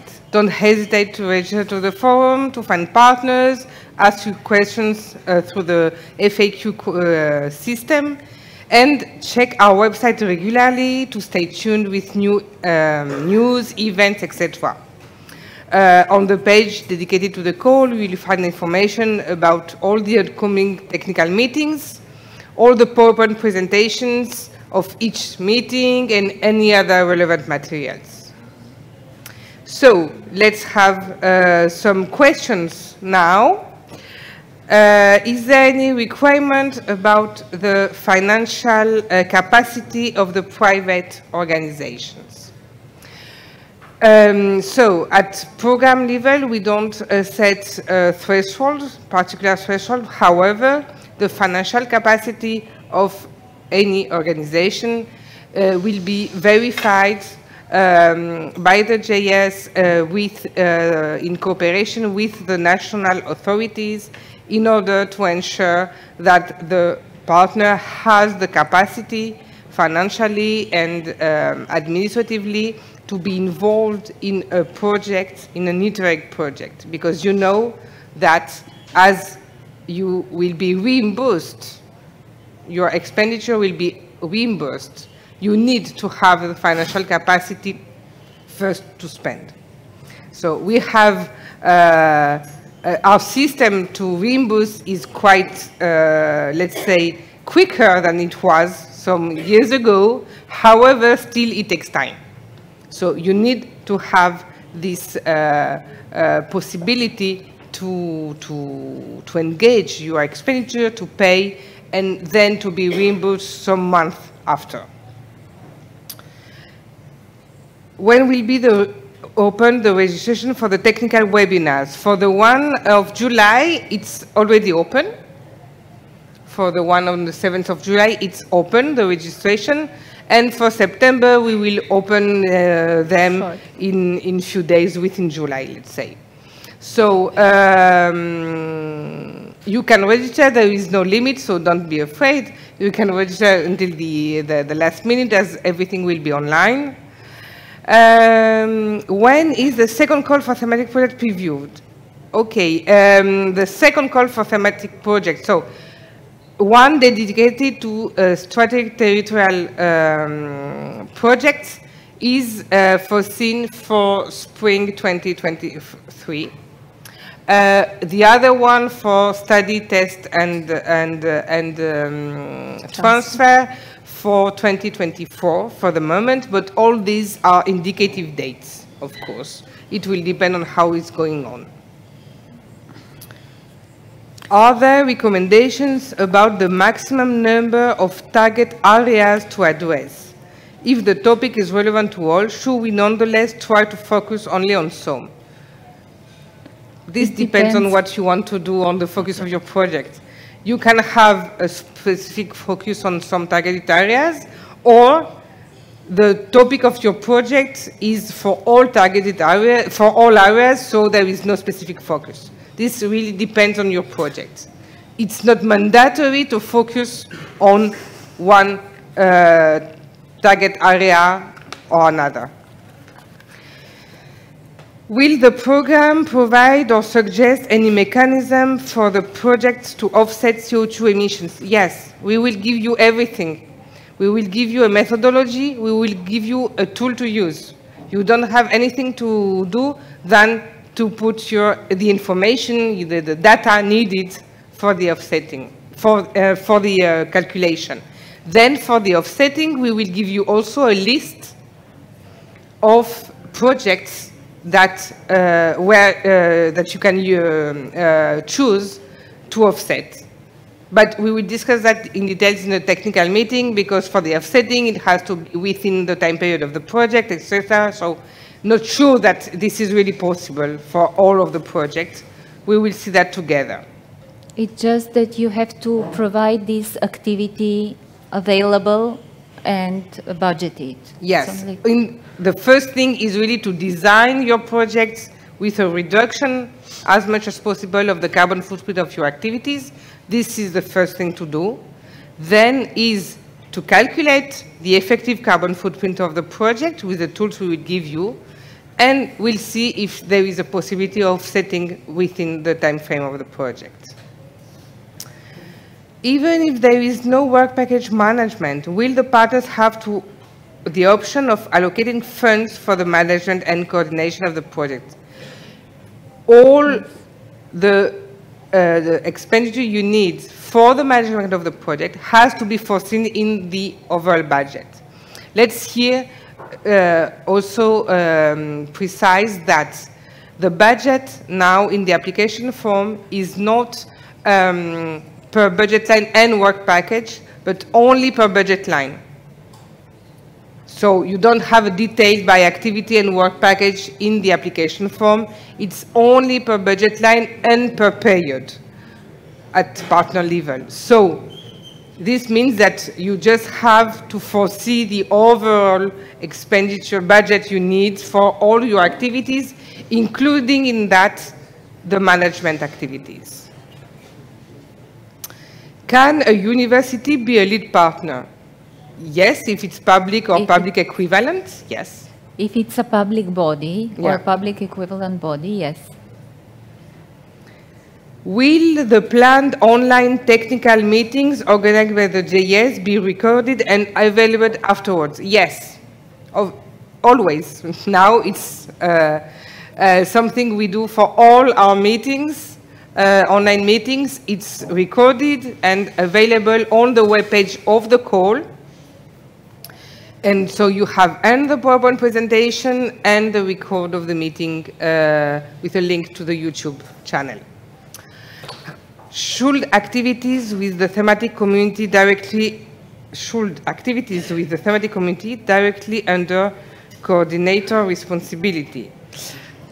The whole partnership should be involved. You have, all the partnerships should be involved, and you have to set within your partnership one responsible for the results amplification strategy activities, and also a communication officer, so both can, it can be from the lead partner, it can be from a partner. It's up to you to choose. During the technical sessions, would it be possible to have feedback on application drafts? No. No. You can ask questions. We can answer how technically you can do that. We can give some advices, etc. But in any case, we won't give feedback on the draft of your applications. We are assessing them, so we, first of all, so no. Okay, is James retrieving information? Sorry? Is James, there is an, okay, where we can find the word courtesy verification of the application form? On the call page, you will find it by Monday, as we will open the call on Monday. Be patient. Is James retrieving information of partners from Synergy, or we have to no. That's a dream. From zero. No, that's not possible, unfortunately. So you will have to enter your information and as lead partner and the information of your partners. Sorry for that. But what you can do in GEMS now is that the partners can also log in, and you can link them to the application so they can see it, which is a feature we didn't have in Synergy.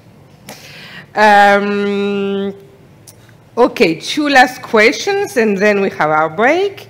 Can a private, no-profit organization be a lead partner? No. The lead partner should be public or public equivalent. So private is not public equivalent. So no. Yeah, if it's a private non-profit which is not public equivalent, not. If it respect one of the three criteria of the directive for being public equivalent, you have everything in our manual for that. You have in our manual, in the partner section, you have the criteria for an institution, an organization to be considered as public equivalent. So if your institution respect these criteria, you can be considered as public equivalent. Otherwise, it's not possible. We have a question from the assistants. Yes. And of course, to be sure, ask your national contact point to ensure your eligibility and your status. And last question, besides Interreg and Horizon Europe project, can we also transfer Next Generation EU and national operation project financed by EU ERDF results? We don't set a limit of where to find things that have already been done and forward them to the territorial cooperation and to Interreg Med in particular. If it's relevant, if it's ready to be transferred and to be reused and relevant for the call and for the program, of course you can use anything that has already been done. We are not reinventing the wheel here. We use what is already there and we go further. Just if you use Next Generation EU or another national operation project, ensure transnationality. So the activities should not be focused on national level. So that's it with the questions. We are right on time. For now, I invite you to go and enjoy your lunch and some, I think, nice and long overdue catch-ups for sure. Please be back at 3 sharp, as we still have plenty to discuss in the second part of our session. Kaliorexi, bon appétit. Thank you.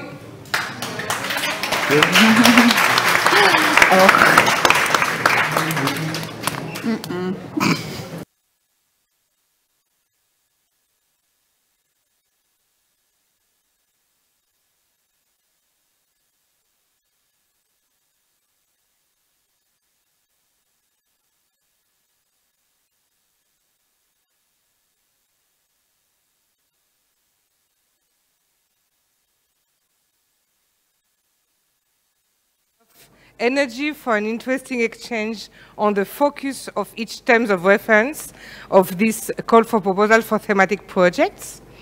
We will talk more about the thematic focus and what do we expect from projects to deliver at the end of the project in order to contribute all together to the program missions and to our overall ambition to make the Mediterranean green transition happen. Before lunch, you had the opportunity to hear about the general features that concern all projects. Let's see now, one by one, what is expected for each mission. Don't forget to send us your questions to the app or directly to Slido. We will have a round of questions and answers after the presentation of each mission. This round after the presentation of each mission will be for each of the tours. And at the end, we will have another round for general questions we have not yet answered to. So, Maria will begin, our project officer, referent for the mission Innovative Sustainable Economy. She's referent of this mission together with our colleague Isabelle Nobio, who is following us online from Marseille. So, Maria, could you please tell us more about this mission and what the projects under this mission should focus on? Okay. Mission 1 refers to innovative and sustainable economy. The mission scope is cross-cutting.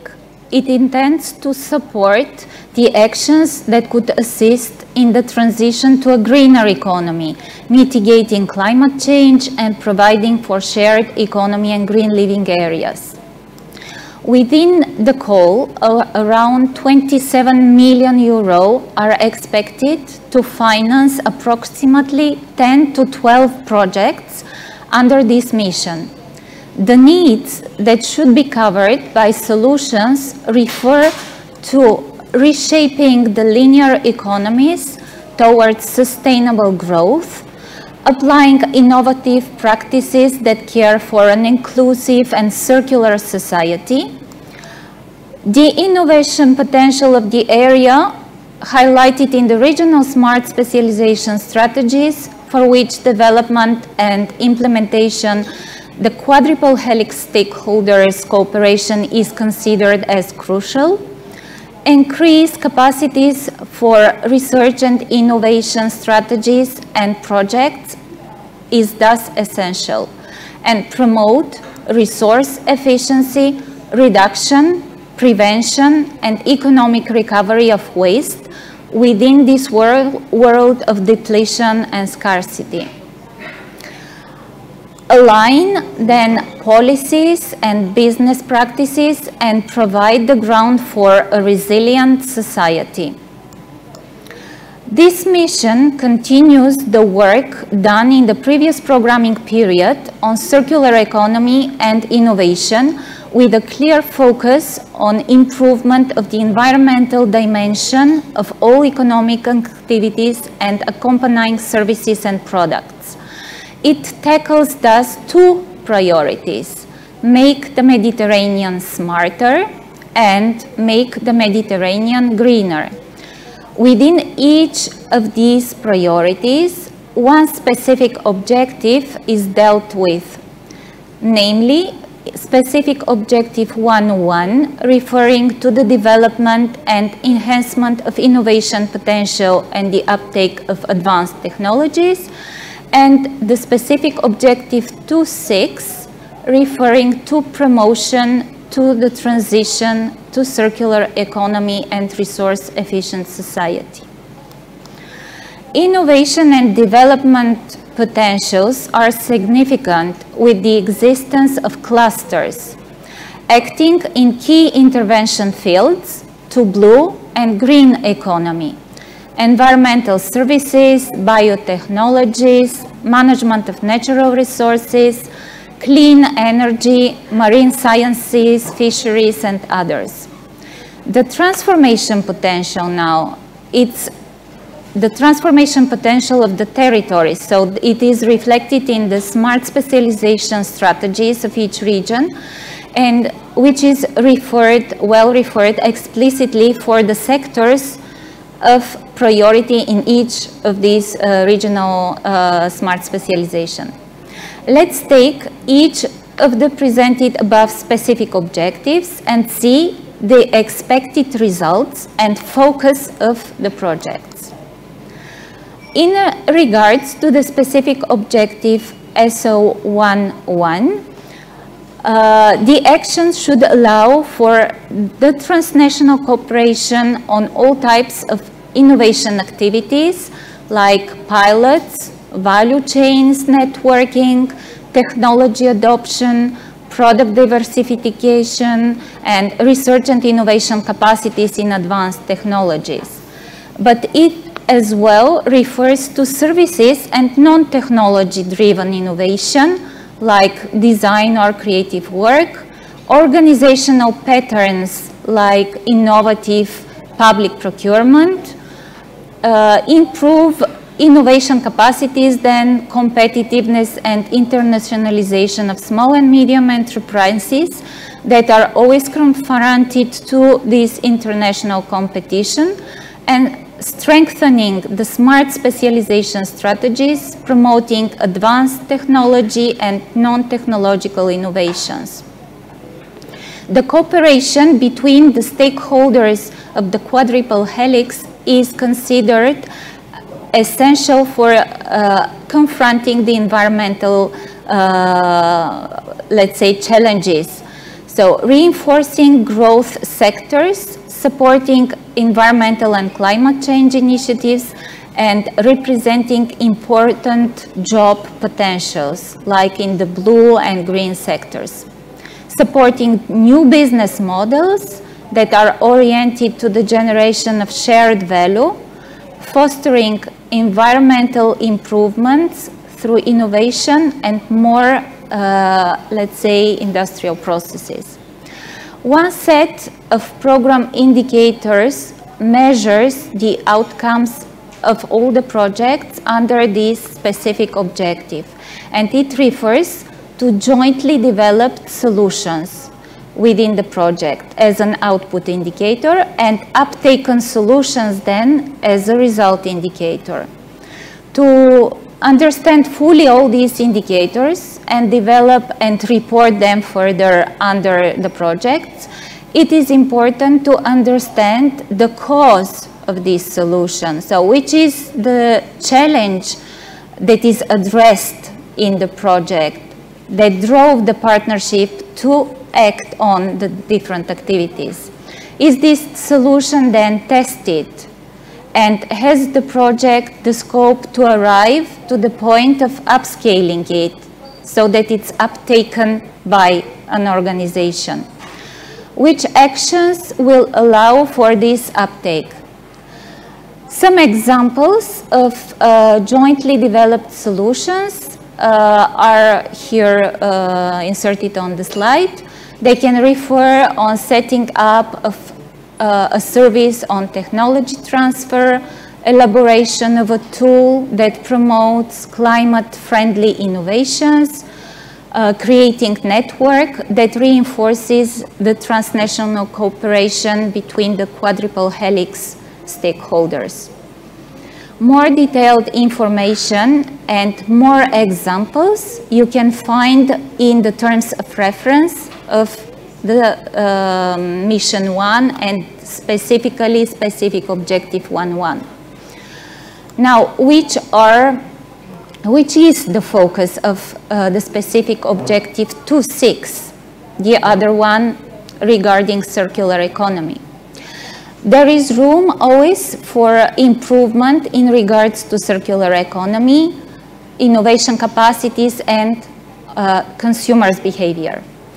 Moving towards a circular economy as well offers new business opportunities linked to eco-innovation, for example, in agricultural sector or aquaculture and fisheries, energies, manufacturing, or other sectors in, that deal with reuse, remanufacturers, recycling of products and materials.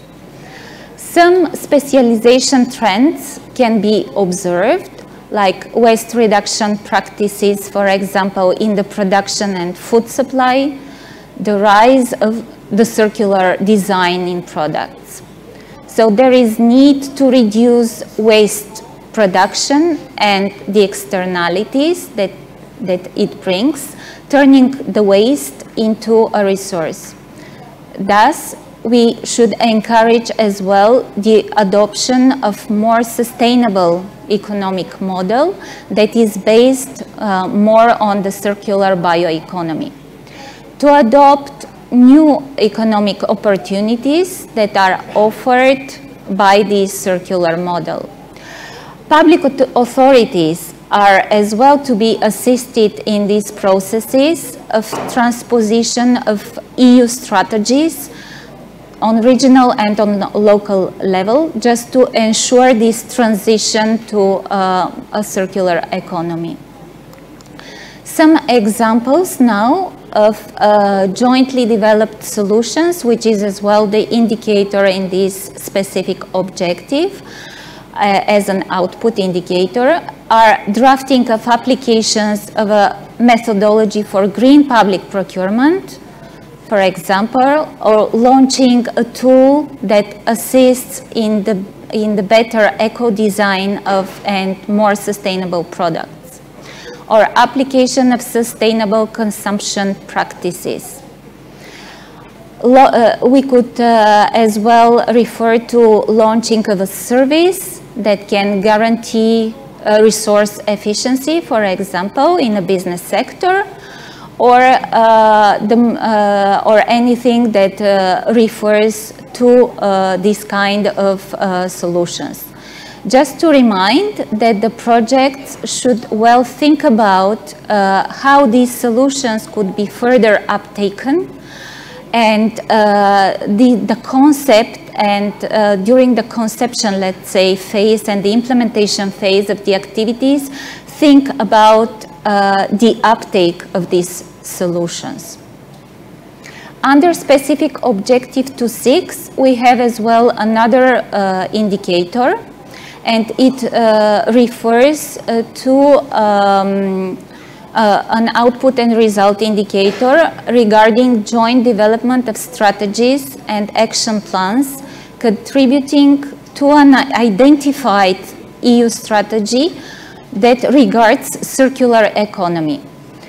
The partners should well identify this relevant EU strategy to which the activities of the project contribute to on local or on regional level, then draft the methodology for this contribution, set the objectives, the actions, the timeline, the target groups, identify the stakeholders concerned, and this as well as identify the financial resources needed for its realization.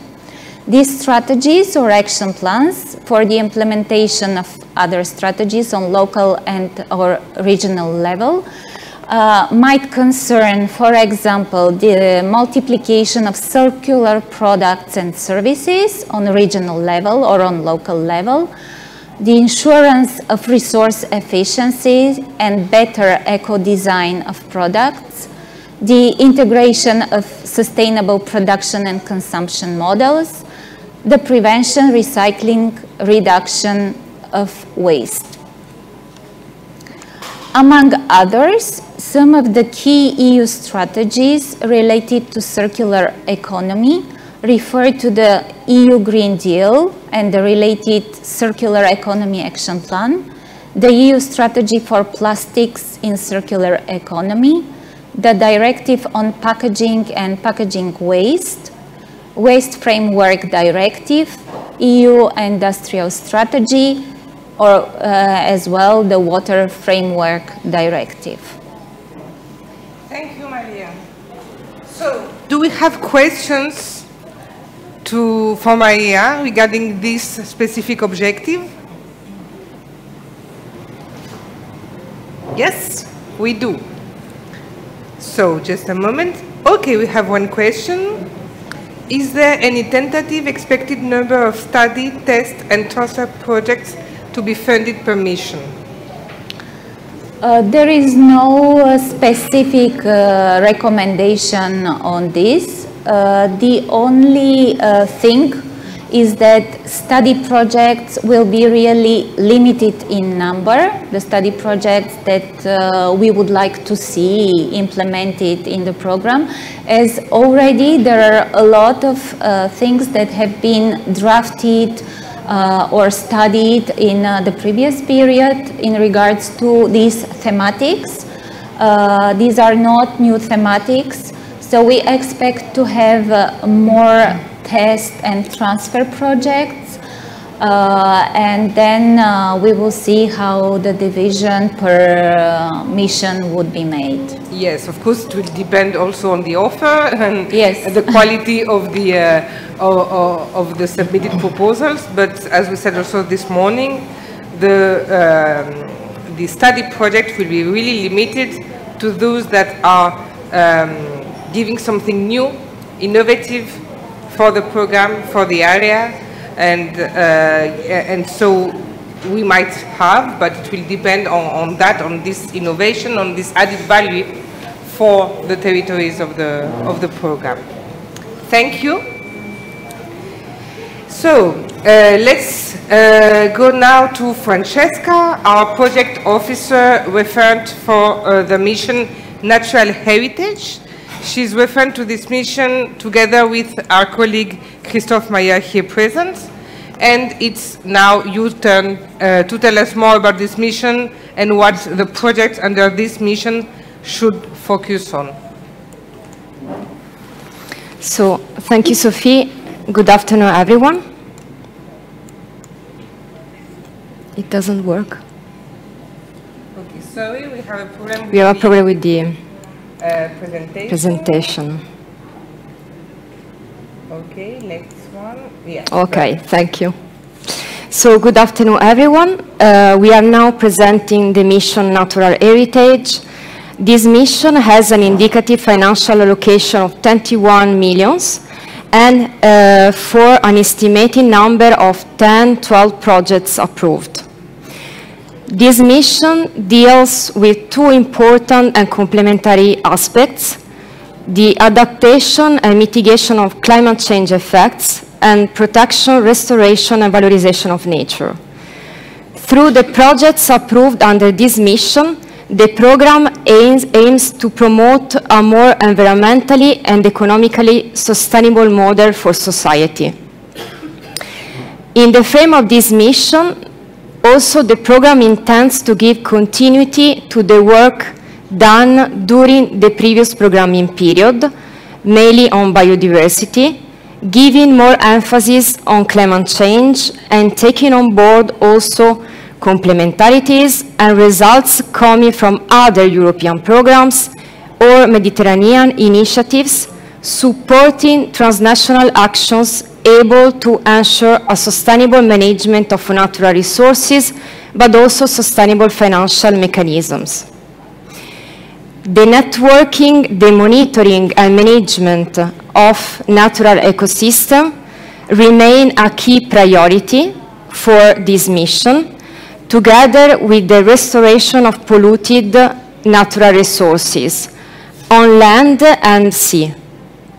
Another important aspect will be the enforcement of existing tools, as for example the integrated coastal zone management, the nature-based solutions, marine spatial planning, and other tools, but also the support in the inclusion of climate change challenge into local strategic plans. The mobilization and engagement of different stakeholders as scientists, public authorities, economic sector, NGOs is crucial to be taken into account in this type of projects, but also the engagement of citizens with the promotion of awareness-raising activities, citizen science approaches, with the aim to develop a deeper understanding of environmental issues.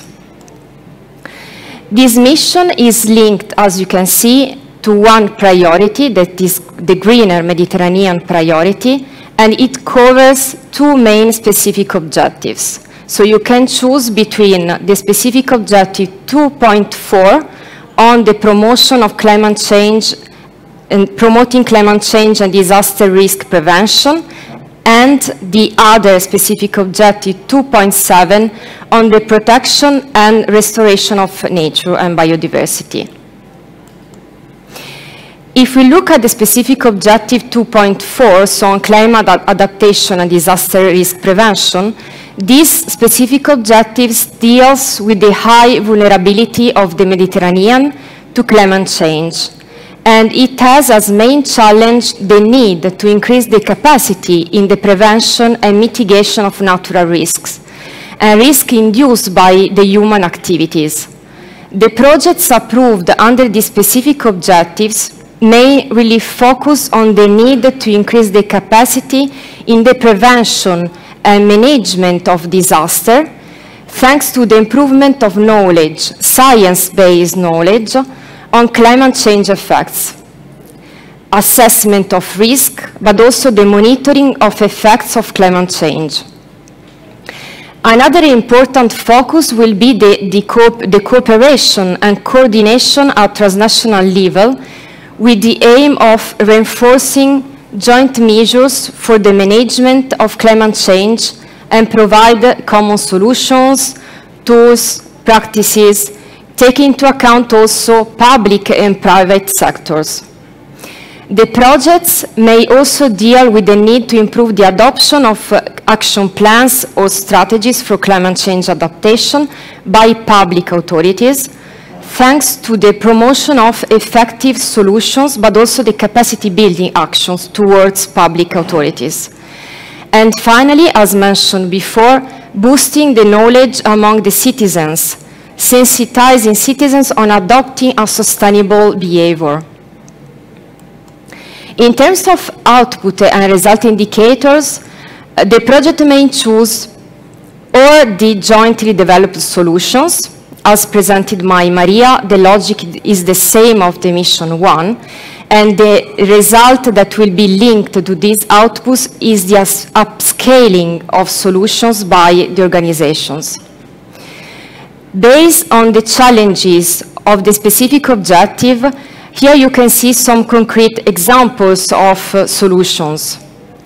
For example, it could be the risk assessment, monitoring and management systems as observatories, early warning systems, information and communications technology, could be also solution for data sharing and at transnational level, but also tools for the monitoring and prediction of risk, including rising sea levels, the coastal erosion, floods, extreme climatic events, desertification, degradation of biotopes, earthquakes, loss of agricultural resources. Those are some of the examples of tools that you can implement.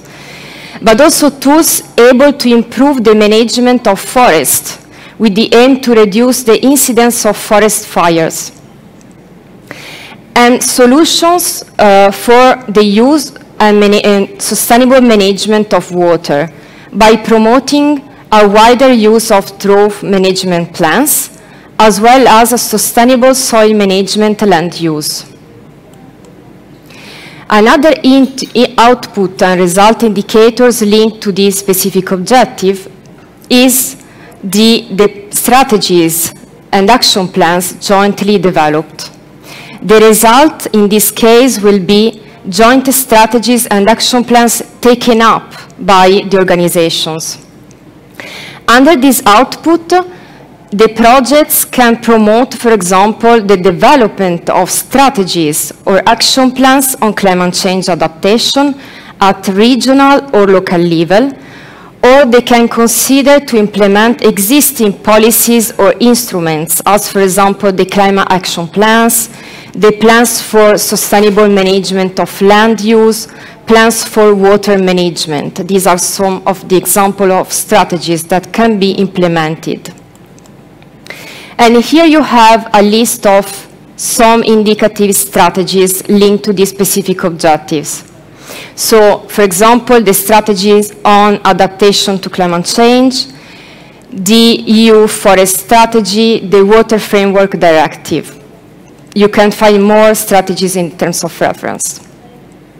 If we go to the specific objective 2.7, so the specific objective on the protection of biodiversity, here you have the main emphasis is given to the reinforcement of tools as, for example, nature-based solutions, co-management approaches, mechanisms of governance, also at local level, in order to really ensure the sustainable management of natural resources involving all the stakeholders concerned. Another important challenge tackled by this specific objective is also the reduction of pollution, taking into account the land-sea dimension, so the interaction between land and sea, and reinforcing the solution on restoration of polluted habitats. A focus is also given to the enlargement of protected areas, always on land and sea, and ensure their monitoring, management, and networking, further than their financial sustainability.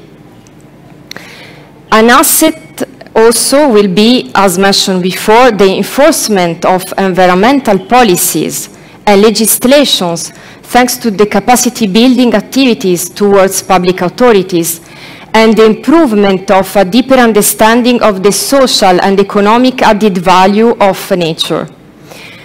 And finally, also in this case, the awareness-raising activity towards citizens will be one of the important assets. Here, linked to the specific objective, we have, as before, the solutions jointly developed. And, of course, the upscaling of this solution will be the result.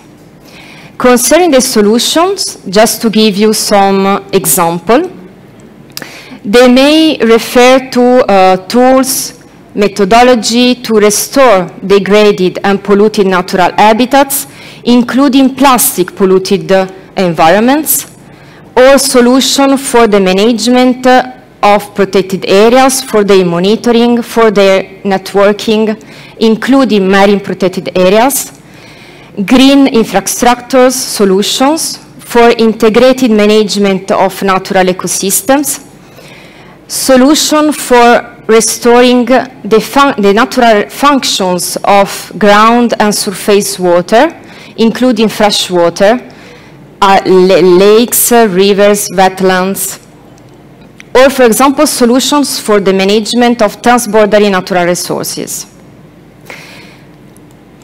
In terms of strategies, the project may refer to the development or implementation of action plans intending to decline at local level the European strategies.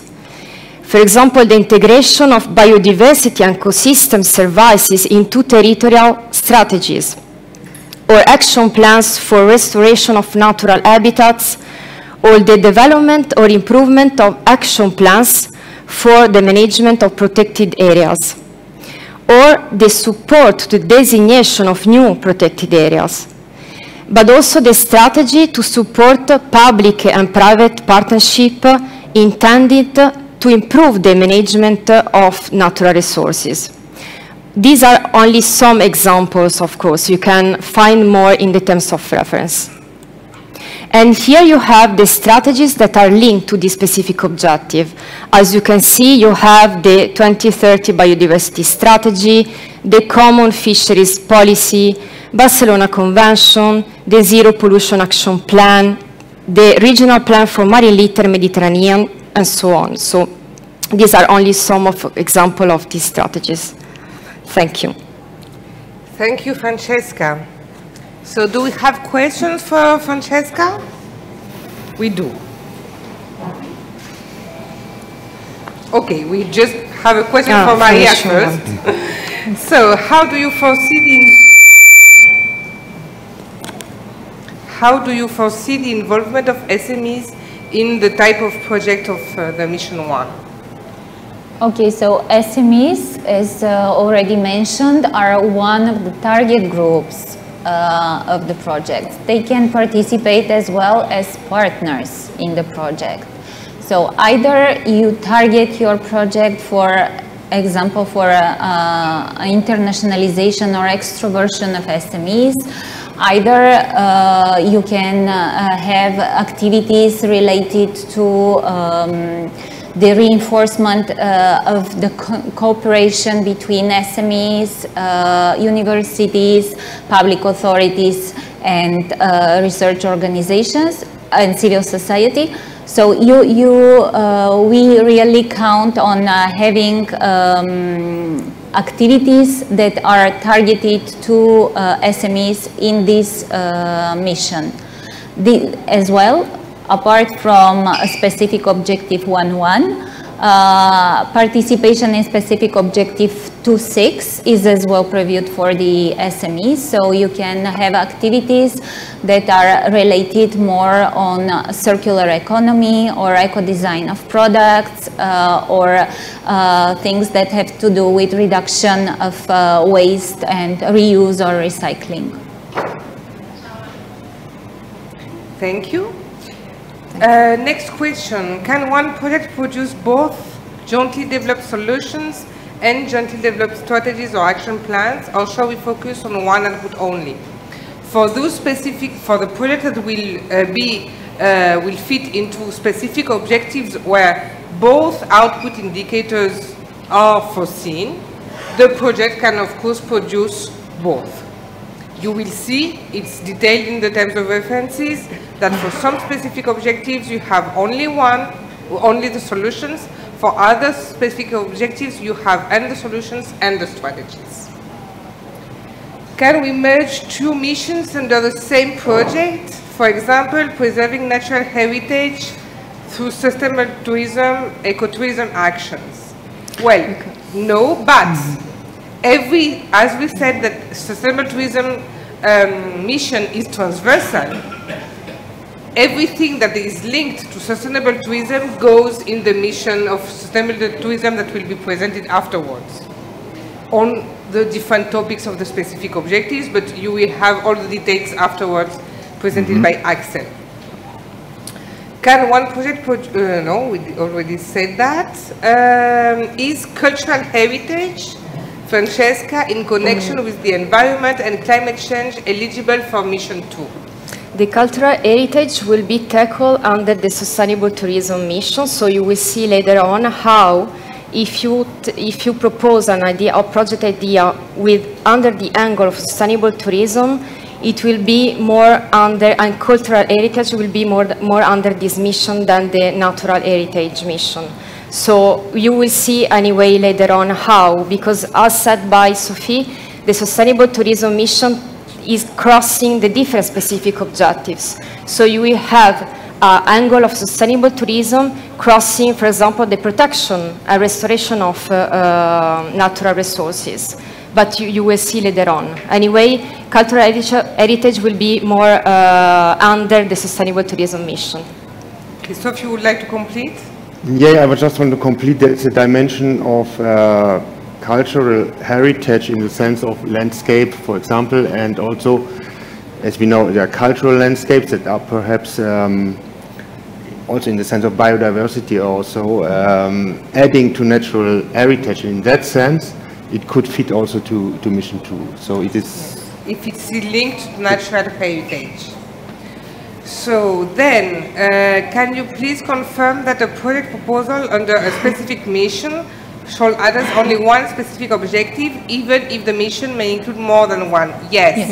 You have to select under the mission one specific objective, because the system of funding is through the specific objective. So you cannot mix the specific objectives. That is why we have chosen this mission approach, which is wider. But your project, you have to select the most important, let's say for your project, topic linked to one of the specific objectives. Is cultural heritage preservation considered as important in the current mission? So as we said, cultural heritage, if linked to natural heritage, yes. Cultural heritage just per se, no. Are projects related to education and raising awareness on sustainable development and climate change eligible? Yes, as I mentioned before, we really focus on awareness-raising actions, citizen-side approaches, all the action that can really sensitize citizens in the and in well understanding of the impact of climate change, but also an understanding of the importance to protect the environment. So yes, you can take into account, it will be important to include this type of action in your project under natural heritage. But also, I mean, under other missions, it will be important to include these awareness-raising actions. Yes, we will see that also in the next mission particularly. Thank you. Do we have... Okay. Cultural heritage is eligible with sustainable tourism and augmented reality, for instance. We will see that afterwards, or if you want... It's very specific. I don't want to make many spoilers, but let's keep it for after. Okay. So we are. Okay. One more question about SmarterMed. Smarter is in the sense of smart specialization or more technological? Maria, this is for you. Yes. So Smarter Med is only tackled in Mission 1 and specific objective 1.1. And in this sense, it can have to do with smart specialization strategies, but as well to technological and non-technological or organizational patterns, let's say, development. Okay, so I think we are okay with this. Oh no, we have still one. Can we understand peri-urban agriculture, semi-natural areas as natural heritage? This is a good question. Yeah, in fact, you can, as mentioned before, in this program, in this mission, you can consider land and sea dimension. And take into account the angle of climate change, you can also consider the management of soil, so the land use. So yes, you can consider the peri-urban agriculture on the mission of natural heritage, yes. Okay, thank you. So I think we haven't answered to this question, no? Yes, okay. So we have finished with the round of questions on the mission of natural heritage. It's your turn now, Christophe. So Christophe is our project officer referred also for the mission Green Living Areas. He has 2 missions, lucky you, and he's sharing this mission with our colleague Nicolas Garnier, who is following us online. So, same questions, but about the Green Living Areas mission, please, on the focus of the projects and what they should produce. Thank you. Thank you, Sophie. Trying to get to the next chapter, also for the slides.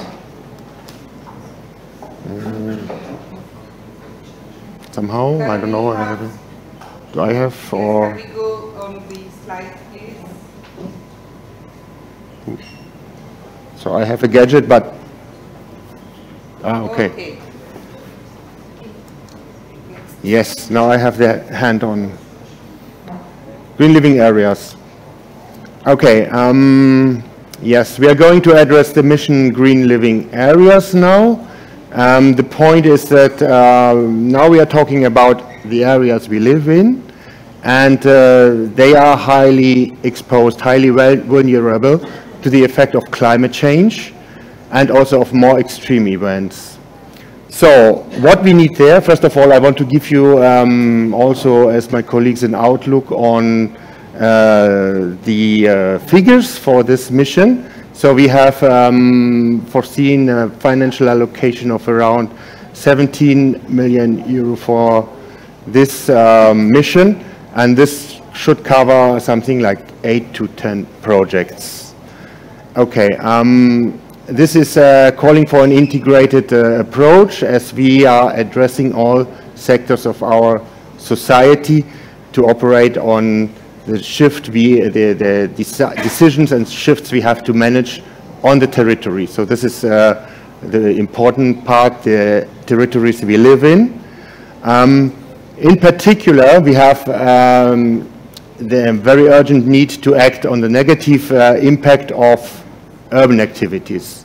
We can mention that they are hazardous for human health, also for the environment, and air pollution, energy consumption. These are the topics of this mission, and this calls for a point that is very in the news. You can see it all over, the clean energy transition, which is one of the main topics, and has a major impact on our territories. Clean energy transition leads us to infrastructures and integrated renovation of buildings. These are just dimensions that are part of it, and also taking out to other topics. They are linked to the efficient use of renewable resources and energies.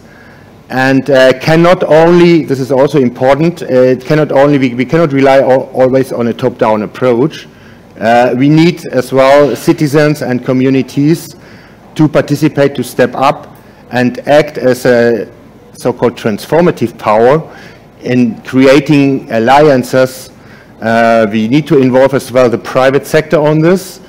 And as you can see, this is also very important when we want to activate in the terms of resilience plans, always in the connection of living areas. Okay. Yes, here we go to, in this case it's simple. If we check on the priority, it's only one. We are only in greener Mediterranean.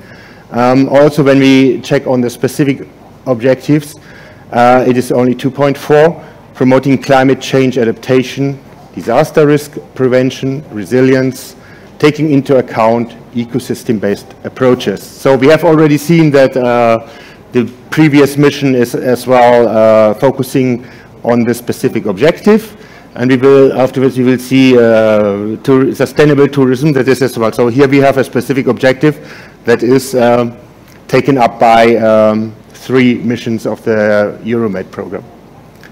Okay, the focus of green living areas. I think the main idea of this is really integrated vision and the territorial approach. So it's not only to work from one side. The integrated vision is really in the center of the action on that mission.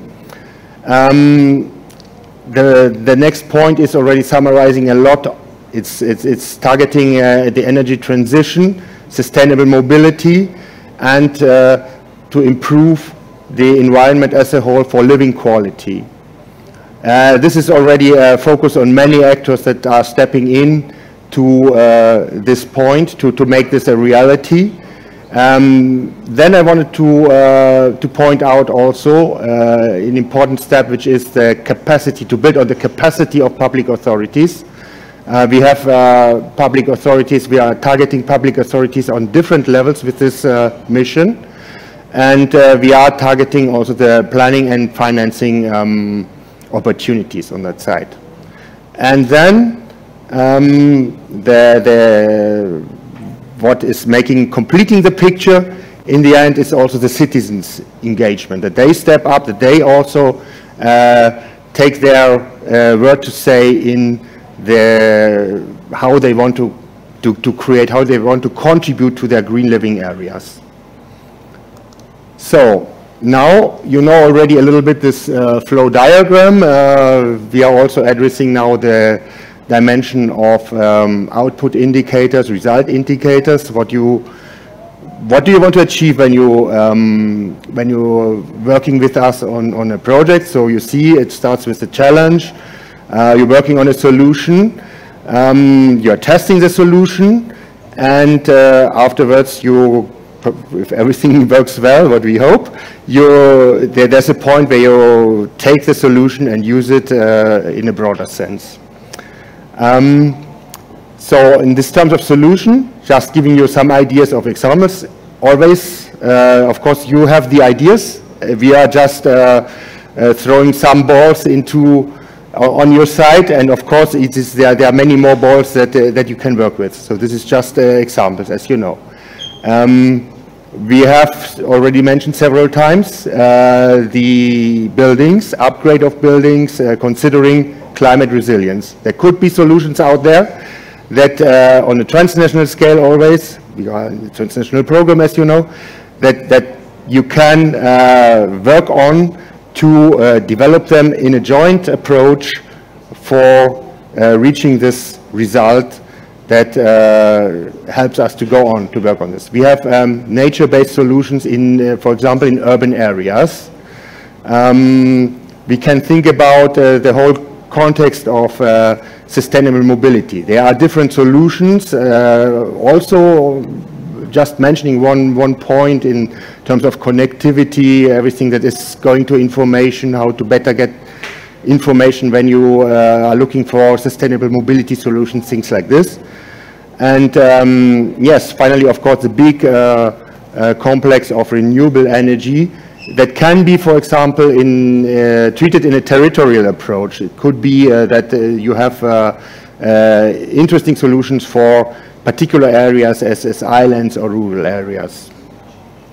Okay, we're checking now the strategic side, strategies and plans. You know already the diagram as well. On this side, very often you are working already with an idea that is somehow reflecting a EU strategy. You're working on a methodology, and you come up to a strategy or plan in a joint approach that you can then be on the result side, that you can take up and organize on a meta level and transfer. So here we have a strategy, sustainable energy and climate action plans, for example. This is one of the examples on the climate side. You can think about more strategies. There are a lot of strategies also on the local level. There is almost in all Mediterranean European countries, the competence for building is on the local level. So this is precisely also calling on local public authorities to step in. There's a lot to do on that side. There are strategies not only connected to public actors. It is also on the side of funding, investment that you can work, and yes, mobility. Mobility, I wanted to mention. This is also a very important field where more and more plans and strategies can help you to work in a transnational context already, to develop plans that finally you can use for your local authorities or on the regional side to improve the quality of your green living areas. Okay, I don't want, because also here we only have some of the documents of the strategies on the European side that you will work with. We have already mentioned many of them, the Green Deal, of course. I want to add some, perhaps the EU Sustainable Smart Mobility Strategy, also the new European Bauhaus, or the EU Renovation Wave Strategy. Of course, there are many more outside. This is just a reference for you that of course, especially when you're working on the strategic side with plans and strategies, that it is the idea is to work in the context of strategies that exist on the European or on an upper level, to put it that way. Okay, I don't know if you have already some feedback, some questions. Any question for Christophe? On Slido? Yes. So, you want to read them? Or? For a testing project, is there any limit or recommended budget for demonstrative installations, the small-scale infrastructure? So this is for everybody. We haven't set any formal limit in the program manual or the tools. This depends on what you want to achieve, and it has to be reasonable enough and specific enough and needed to implement and to test the solution. So I think that this is the most important thing. It's really, it should depend and ensure that you need this small-scale investment to test the solution you are proposing. Regarding project on education for sustainable development would fit in mission 2. But as mentioned before, it could be awareness raising, education for sustainable development could fit mission 2. It's not a project in itself, but it could be an action that could be included in the project. Yeah. So the microphone for Francesca, please. Francesca's already. It's open now. Can you hear me? Okay, perfect. Yeah, of course, as mentioned before, all the actions linked to the education, awareness raising are included can be fit emission 2, but are not the project in itself, are not the objective of the project, but can be actions included in the project. And this could fit also in other missions linked to the objective of each of the projects. As we said, awareness raising and education in the different missions can be a type of activity in each of the projects. Regarding the specific objective 2.4, are urban green corridors off topic? No. No. Why? Why should they be off topic? This is one of a very good example of what could fit in the context of green living areas. So it's very in line, yes. Are projects dealing with sustainable urban food systems, e.g. developing urban food strategies, of interest under the Green Living Area mission? I think that's depending, of course, when you design your project, you are, I have mentioned this also, and this is the focus of Interact.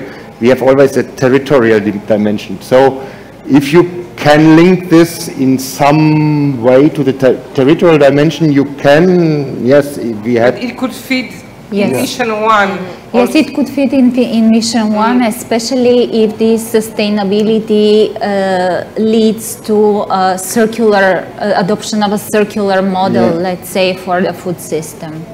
And can be targeted to urban areas within Mission 1. I mean, everything that is targeted to urban areas doesn't have to fit in Mission 3. Yes. Either we are on the green living areas integrated approach, let's say, where we have mobility, energy, etc. Does this mission, so yours, Christophe, include blue infrastructures, marine coastal habitats? I suppose, no, I don't know to which mission it refers to, so any of you, please? Yeah, under Mission 2, the blue infrastructure will be taken into account, mainly under the specific objective on protection and restoration of biodiversity, so the 2.7. Okay. Could project solutions contribute to more EU strategies and directives? Could they also contribute to other strategies not identified under a specific objective? Yes. Two times yes. We have identified the main ones the program wants to focus on, but there can be others we have not identified, and if it fits and to the objective of the mission and to the specific objective, yes, of course, you can have better ideas than we have, so yeah. And it can be also at Mediterranean level and not only at EU level, depending on the focus of your project. Regarding specific objective 2.4, an innovative tool for supporting public authorities to take decision and plan integrated solutions towards climate change adaptation is fitting in this specific objective. Yeah. As mentioned, as explained before, it's totally fitting this specific objective, this idea of project, Thank you. Can a project concern the creation of managing plans of mobility, or projects are finalized to the purchase of vehicles for the reduction of carbon emissions? Well, I'm guessing what is the target of the question. So, of course, mobility, plans for mobility, this, yes, of course, completely. I don't know if there's an idea behind if the purchase of vehicles, this is then a question of your project actions, if you can justify this and so. A detail perhaps that it's difficult to answer like this, because... Let's say that the objective of the project should not be to buy vehicles to reduce carbon emissions. It's not the objective of the project. You can, in the objective of the project, have the objective of developing a solution or a strategy for a mobility plan, including vehicles, etc. And then, maybe in the testing project, we can envisage in the equipment to have in the testing phase and testing activities some vehicles, and we will have to see how this can be either through the purchase or through the through renting a system. So for that, really, I encourage you to ask also your national contact points on the eligibility, and ask also on the eligibility of such activities, and during the drafting, but during the implementation of the project, we will see together what's the best plan to finance this activity. Yeah. Water reuse by means of nature-based solution is under specific objective 2.4 or other. Yes. Yes. It is. It depends on the target area, let's say, in which you want to focus on your project. But yes. Of course, 2 point. Sometimes we don't also, just to perhaps to complete this, we don't also want to give the impression that we have silos where we are working on that side or on the other side. Of course, we are also communicating among the different areas. It's not. But but we understand your objective to have to understand where to go. But it depends on the whole project objective and how you plan it and how you design it. Everything is not in silo in each and clear. First one. The first one. The first one, yeah. The first one. A project on innovative solutions to reduce energy and carbon impact of an industrial sector would better fit in innovative economy or in green living areas. I think if you concentrate on the innovative solutions, let's say it could fit in innovative sustainable economy. There is, as Christophe said, not, let's say, we give somehow a methodological approach to the different sectors.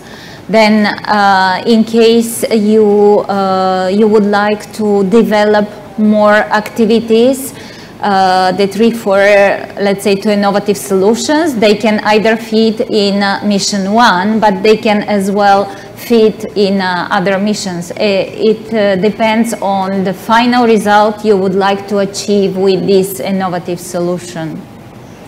And here, for example, if the objective of the project is to improve living areas through an action to reduce energy and carbon impact of a specific industrial sector, because, for example, you are tackling urban areas that have a very heavy industrial sector, which is targeted here, maybe it can go with an integrated approach in the green living areas. It's exactly what I said before.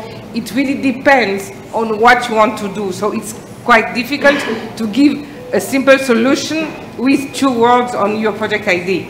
So it depends on that. I would encourage you to read the different terms of references and to understand by yourself also through the whole idea of your project where it better fits. Thus, the testing of hydrogen solutions in the freight sector fit SO 2.4.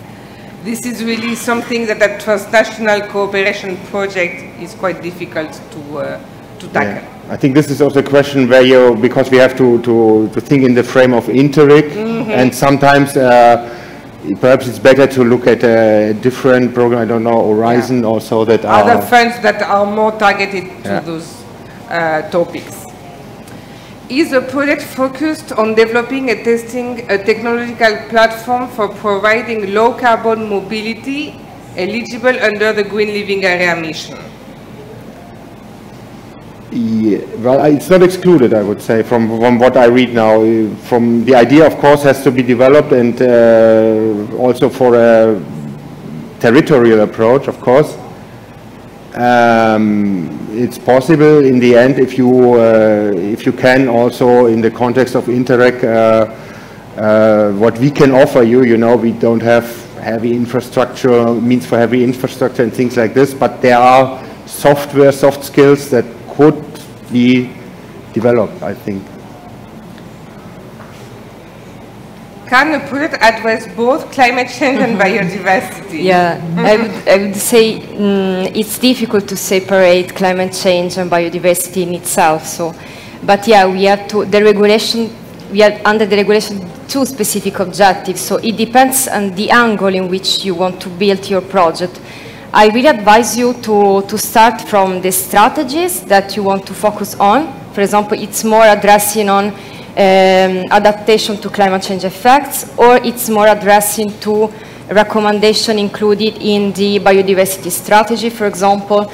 So I completely know the fact it's difficult to separate the 2 concepts, and in any case they are under the same mission. So even if you look at, you choose one specific objective or the other one, the same project will be capitalized under the mission natural heritage.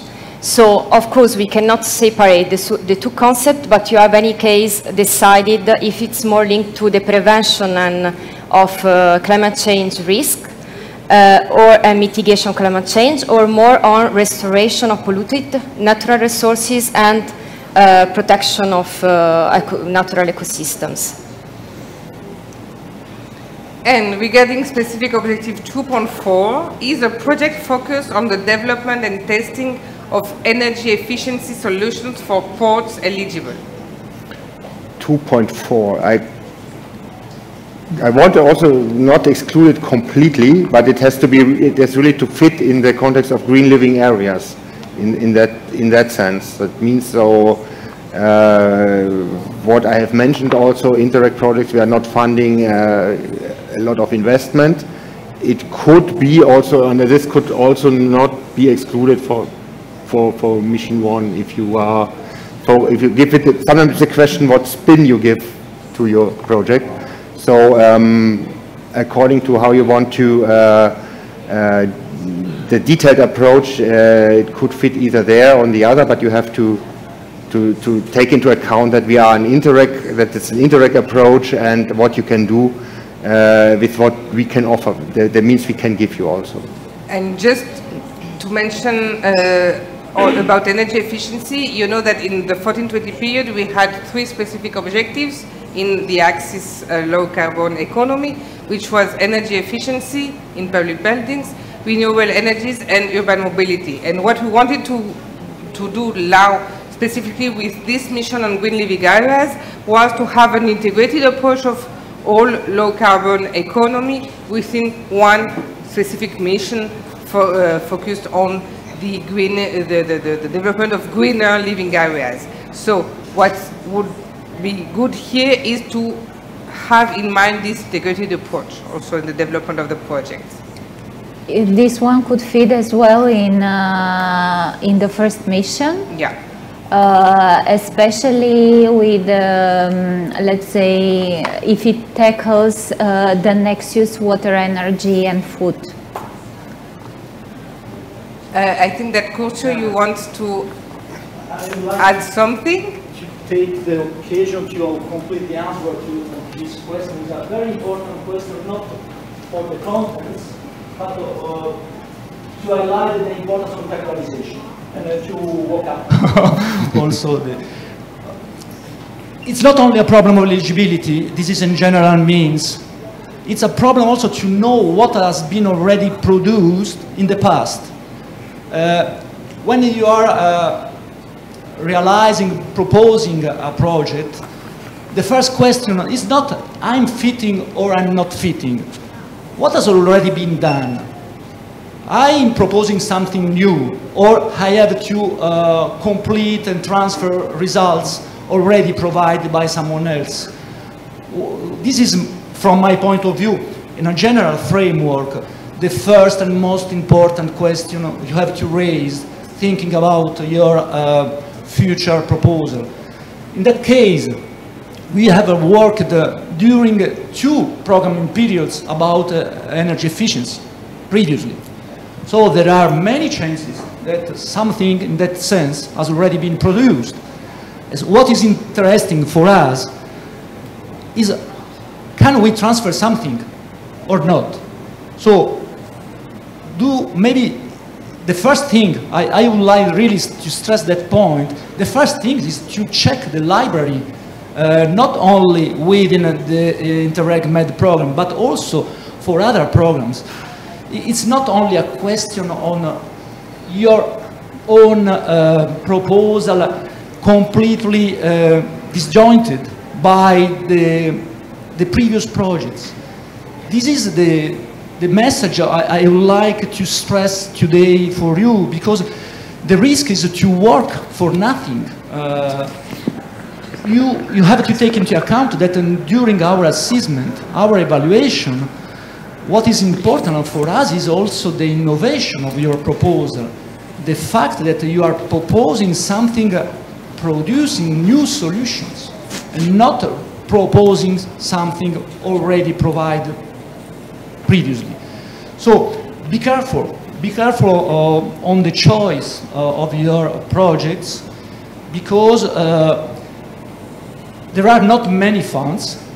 The selection is hard, and I think it's your interest to be sure about the selection of not only your objectives as eligible or not eligible, but on contents, on quality, on innovative solutions. This is the real most strategic point before taking into account fitting or not fitting. Thank you very much. Thank you, Curcio. Yes, I can only share what you just said, but we still have a lot of questions on what, if it fits or not, you know, on specificities. I don't know if we have time to have all these questions now, or maybe we can go to the next one and then come back. Come back to some. Okay. So, Axel, please. Axel is our project officer referent for the mission Sustainable Tourism, together with our colleague Pascal Fauveau-Lagaille, who is following online from Marseille. So please, what is going on with our transversal mission on sustainable tourism, which is tackling all of our specific objectives, as we said before, and what the project should focus on to be part of this mission. Okay. Thank you very much, Sophie. Good afternoon. Nice to see you again. In this presentation, I will present the main features and particularities of the Enhancing Sustainable Tourism mission of the program. Sustainable tourism is a key concept for the program, especially in the aftermath of the COVID-19 crisis. We believe that by the means of green transition, tourism can become harmless and beneficial for the environment. The environment is our most important tourist attraction, and that is why we put it at the heart of our missions. Therefore, the main objective of the Sustainable Tourism mission is to reinforce the sustainability of the tourism sector by ensuring the protection and valorization of the natural and cultural resources of the area and overcoming the heavy impacts of the pandemic on this sector for the Mediterranean. To achieve this objective, this mission addresses the development of sustainable tourism as a transversal issue, fostering smart tourism by promoting innovation technologies and enhancing research, fostering tourism integrated in circular economy, promoting the preservation of natural resources and the reduction of pollution, considering sustainable ecosystem services as touristic assets to protect and promote. In the context of this call for proposals, we expect to select around 10 to 12 projects for a budget of around 21 million euro. Also, I take the opportunity, because this question was there before, about cultural heritage. Is eligible as only if related to the main objective of this mission. So we want the topic of cultural heritage has to be tackled from the point of view of the protection of the environment and the reduction of the externalities caused by the tourism sector on the environment. So there has to be this link between culture and environment. It's fundamental. So As you can see, this mission has a strong transversal character. In the frame of thematic projects, it covers both the smarter and greener Mediterranean priorities and all its corresponding 4 specific objectives. This means that all the project activities addressing any of the smarter and greener Mediterranean's specific objective of the program, but focused mostly on the tourism sector, must be developed on the frame of this mission. So now I will explain our expectations for each specific objective in the context of the Sustainable Tourism Mission. Regarding the specific objective 1.1, candidate projects should prioritize actions with focus on improving innovation, competitiveness, and internationalization capacities of the tourism SMEs, strengthening smart specialization strategies in the tourism sector. It is worthy to highlight, for example, digitalization, which is now more than ever an enabler of sustainable economy, strengthening cooperation among the stakeholders of the quadruple helix in the tourism sector, reinforcing tourism as a sustainable growth driver, taking into account its important jobs potential, and developing new sustainable business models for cultural and creative industries linked to tourism. So, which outputs and results are expected for these specific objectives in the context of this mission? Well, for all specific objectives, we follow the same structure of output and result indicators that has been presented for the other missions. Among the proposed solutions that you can find in the terms of reference, we have solutions for the implementation of smart specialization strategies in the tourism sector, solutions for the management of tourism flow during high season, solutions for the improvement of tourism statistics. We can take data collection, management, and sharing. This is a very important one. And solutions for the recovery of the tourism sector after the COVID-19 crisis. In this new context, we must be creative. So, regarding the specific objective 2.6, candidate projects should, always in the frame of tourism, of course, prioritize actions with focus on promoting green transition in the linear production system, moving towards circular processes, promoting an efficient management of natural resources, overcoming its scarcity and current overexploitation, reducing waste production and its externalities, and encouraging the adoption of more sustainable economic model based on circular bioeconomy, exploring the opportunities for tourism offered by circular economy, and cultivating a reuse philosophy in touristic living areas. Among the proposed solutions that you can find in the terms of reference, we have solutions for the adoption of circular practices in tourism, SMEs, and cultural and creative industries linked to tourism, solutions for preventing and reducing waste generation in tourism facilities, solutions for shifting tourists' behavior towards waste and water efficiency, solutions for the reinforcement of green public procurement in the tourism sector, enhancing the provision of sustainable tourism-related goods and services, among others. Concerning the strategies and action plans, we propose, for example, strategies or action plans regarding resources management to increase its efficiency and productivity in the tourism sector, strategies or action plans for increasing waste prevention and recycling during the development of tourist activities, strategies or action plans for improving circularity in the tourism sector at a local and regional level. Please remember that these are mere examples. You can find a whole list in the terms of references, and of course, we encourage you to find new solutions, strategies, and action plans, also based in previous knowledge, of course, and experience. Now, regarding the specific objective 2.4, candidate projects should prioritize actions with focus on developing sustainable tourism models, protecting natural resources and cultural heritage, contributing to the curbing of the accelerated warming of Mediterranean regions with sustainable tourism actions, behaviors and policy in tackling climate change, protecting environment and as a consequence health from human activities and climate change pressure, applying ecosystem-based approaches for risk prevention and resilience against mass tourism pressure and climate change, and contributing to the energy transition in the tourism sector, and finally, increasing the involvement of citizens in green transition for touristic living areas.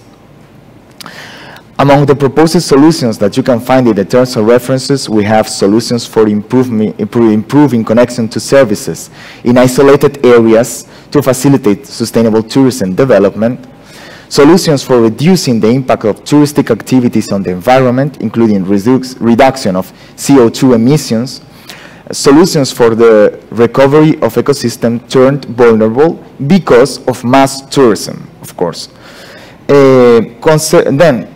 Concerning the strategies and action plans, we propose, for example, strategies or action plans for climate change adaptation of the tourism sector at a local and regional level, strategies or action plans for the renovation of tourism infrastructure or reorientation of buildings' purpose towards tourism, strategies or action plans for the promotion of a more sustainable tourism behavior among the general public. This is not the same point as we have mentioned in the specific objective 2.6, that one concerned exclusively circular practices. So, and last but not least, we have the specific objective 2.7. For this objective, project proposals should prioritize actions with focus on sustainable management of natural ecosystems with touristic asset, management of protected areas and beyond, land and sea ecosystems restoration for tourism-related purposes, coastal and marine biodiversity conservation, and supporting the vision of biodiversity conservation as an economic and social value. Of course, the interpretation of these focus points is rooted in sustainable tourism. The action realized in the framework of the focus points mentioned above must have as a central objective the reduction of the negative externalities of tourism. Otherwise, they would correspond to the natural heritage mission. Among the proposed solutions that you can find in the terms of references, we have solutions for the preservation of biodiversity in areas suffering from high touristic pressure, solutions for the management of protected areas of special interest for tourism, solutions for increasing synergies among natural ecosystems with high touristic asset, and among other examples. Then concerning the strategies and action plans, we propose, for example, strategies and action plans for the improvement, implementation, and enforcement of environmental policies and legislation regarding the tourism sector, strategies or action plans for the redistribution of tourism flows in space and time, strategies or action plans for the integration of protection, conservation, and restoration of natural resources into territorial tourism strategies, among others. So you can see it's a very transversal mission. As a conclusion, I would like to highlight the program's ambition of establishing synergies beyond itself, especially in the tourism sector, in the sustainable tourism mission. In the screen, you can see some of those strategies of special interest for the mission of sustainable tourism. But apart from the strategies, to amplify the impact of the mission, the program is currently designing a multi-program cooperation mechanism focused on sustainable tourism as its first application.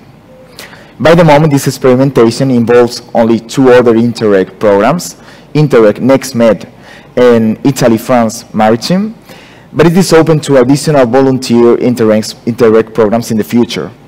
Selected projects for the mission of sustainable tourism shall be eventually asked to contribute to this reinforced cooperation through their respective governance project, of course, on sustainable tourism, by putting into value their outputs and providing ideas. And thank you very much. And now I give the floor to your questions. Thank you, Axel. So, as you have seen, here we have really all the specific objectives tackled, and if it tackles tourism sector, it goes to mission sustainable tourism. So, some questions are here. Yes, so are solutions to protect cultural heritage which are losing due to natural agents, climate change, eligible? We protect heritage to improve tourism in specific objective 2.7. I mean, you will have to you will have to analyze the way to present it. Of course, the reduction, the damage on cultural heritage caused by natural agents, by climate change, of course, is bad for tourism because those cultural heritage is part of the touristic assets of society. So this could be put in the context of this mission, but of course it will depends on the way that is justified and presented in the application. Take into account that we have four different specific objectives and a similar number of projects expected to be selected than in the other missions. That means that we will be very exigent and we will be very attentive to the justification of the project. And the focus on tourism is fundamental, and tourism has to be central in the purpose of the project. Let's be clear also, if the objective of the project is the renovation of cultural heritage sites, no, this cannot be integrated in an ITEREC transnational cooperation program. This is why we said that yes, cultural heritage, if it's linked to natural heritage and with the purpose of enhancing sustainable tourism, etc., yes. But just working on renovation or rehabilitation of cultural sites, this is not in the objectives of the program and cannot be funded at transnational level by our program. Then we have a question about innovative aquaculture practices for specific objective 1.1. Maria? Yes, it depends as well. We have to see the whole thing elaborated, but normally aquaculture could be targeted with innovation practices under 1.1. It's one of the sectors targeted by the specific objective 1. Testing and upscaling, for example, transfer dimensions expected to be present at once in projects. How to differentiate test and transfer projects? Can you make examples? Okay, in the test project, you will develop the solution, test it in a way that can be transferred. It's in the design because you need, if you want transferable and transferred results at the end, it has to be designed in a way to be transferable. So this is why you need to think about that in the design of your activities from the beginning. And then the effective transfer to other stakeholders, other than those of the partnership of the project, and to other areas, for example, etc., will be done by the transfer project, in a transfer project. This is the difference. Could carbon farming, mitigating climate change whilst improving agricultural soils, fit in Mission 2? Yes. Yes, it could be. Okay. Are flash flood events in small watersheds and non-perennial streams considered as disaster risks under 2.4?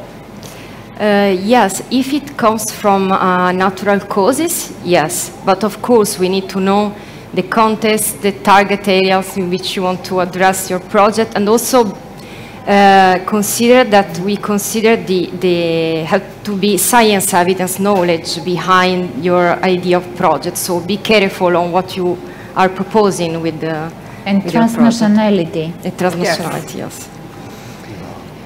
Studies for developing tourism activities in less known areas of a territory can be eligible. It depends. because it has to be linked to environment, the improvement of environment or the reduction of the externalities of tourism. So, for example, the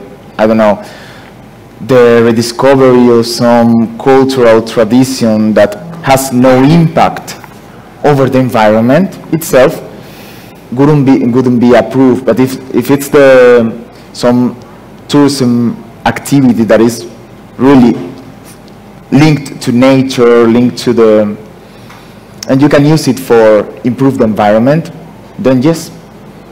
But it has, the purpose is very important. Let's say that our approach to tourism is in continuity with what we had in the 1420 period, which is not to develop tourism, but to ensure that the tourism we have and we need to continue to have as an economic activity, which is important for the Mediterranean, is not damaging the environment. So is first the protection of the environment towards touristic activities, and to do so we develop sustainable tourism. Okay, but it's not the development of new activities of tourism, etc. Okay. I would like to give an example. For example, if you have a less known area that has some natural asset that has been a bit damaged, and you can find that you can give a second life to this asset and with a beneficial impact on the environment thanks to tourism, implementing sustainable tourism activities related to this asset, then it's okay. Then we have developing tourism activities, and at the same time we are improving the environment by using it as a way to protect a natural asset. Thank you. So I think that we are done with the questions, the thematic questions, and so now we will take some other questions, general ones you had also during all day that we have not yet answered to, as we have some time for that. So, is third-party financing, cascade funding, eligible as a project cost? No, you cannot give part of your of the budget you have received. You can hire external experts and have public procurements, etc. for that, but you cannot give part of the budget of the funding. Is the call foreseen to be double stage, expression of interest followed by full application, or direct application and annexes? This part was this morning highlighted by Axel. We have a one-stage application, full application, and then we have a two-step assessment of the quality of the proposal. So you have to submit the whole application form in once. Is there a maximum percentage of budget for small-scale investments for the test project? I think I have answered to a question, to this question, or a similar one. No, there is no maximum set, but it has to be relevant and in coherence with the objective of testing a solution. Is it possible to split costs between partners, such as communication or project management? Okay, shared costs are not allowed, but of course each partner will have some costs for management and for communication activities they will implement either at local level, at the partner level, or for the benefit of the whole partnership. What does it mean that partners will come from 2 EU regions? Okay, this comes from the partnership question. So we said that we have a minimum of 5 countries.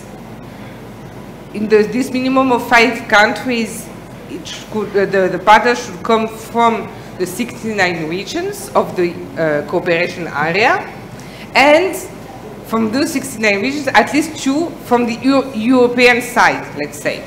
It's in order to ensure that we have on the 5 a minimum of 2 from the European member states. ERDF fund. Yes. to be clear. As now we will have a single fund, but yeah, in regards to 1420, yes. yeah, those that use the RDF funds. The following calls will be structured in the same way: studying, testing, and capitalizing. Next call we plan to have for the moment will be on strategic territorial projects, and maybe the fourth one in the series will be on studying, testing, and transferring. A calendar of expected calls will be published on the program website. It's an obligatory element, so you can follow and see what is previewed to come. Yeah, it will be published very soon on our website. Our national contact points involved in the program to support the application drafting. The national contact points are here to support you, of course. You can contact them and they will support you as best as they can. They know the terms of references. We are here to support them also. Some national info days will be organized also in some countries, so keep please go and see also on their websites any information on this behalf. So yes, of course, the national contact points are there. The contacts are on our website, so you can contact them directly. If you don't have the contacts, you can see them on our website. There is a dedicated page in the contact page, in the contact page of the website. Is the duration of the closure period included in the total duration of the project already set? How long will it be? The thing is to avoid to have a specific closure phase, let's say, and to have it open to you. However, you have to consider, of course, the time needed, so that you need to stop your activities some months before the end of the duration we have set for each type of project, in order to ensure that you have the time to finalize and to submit your final report and the final payment claim.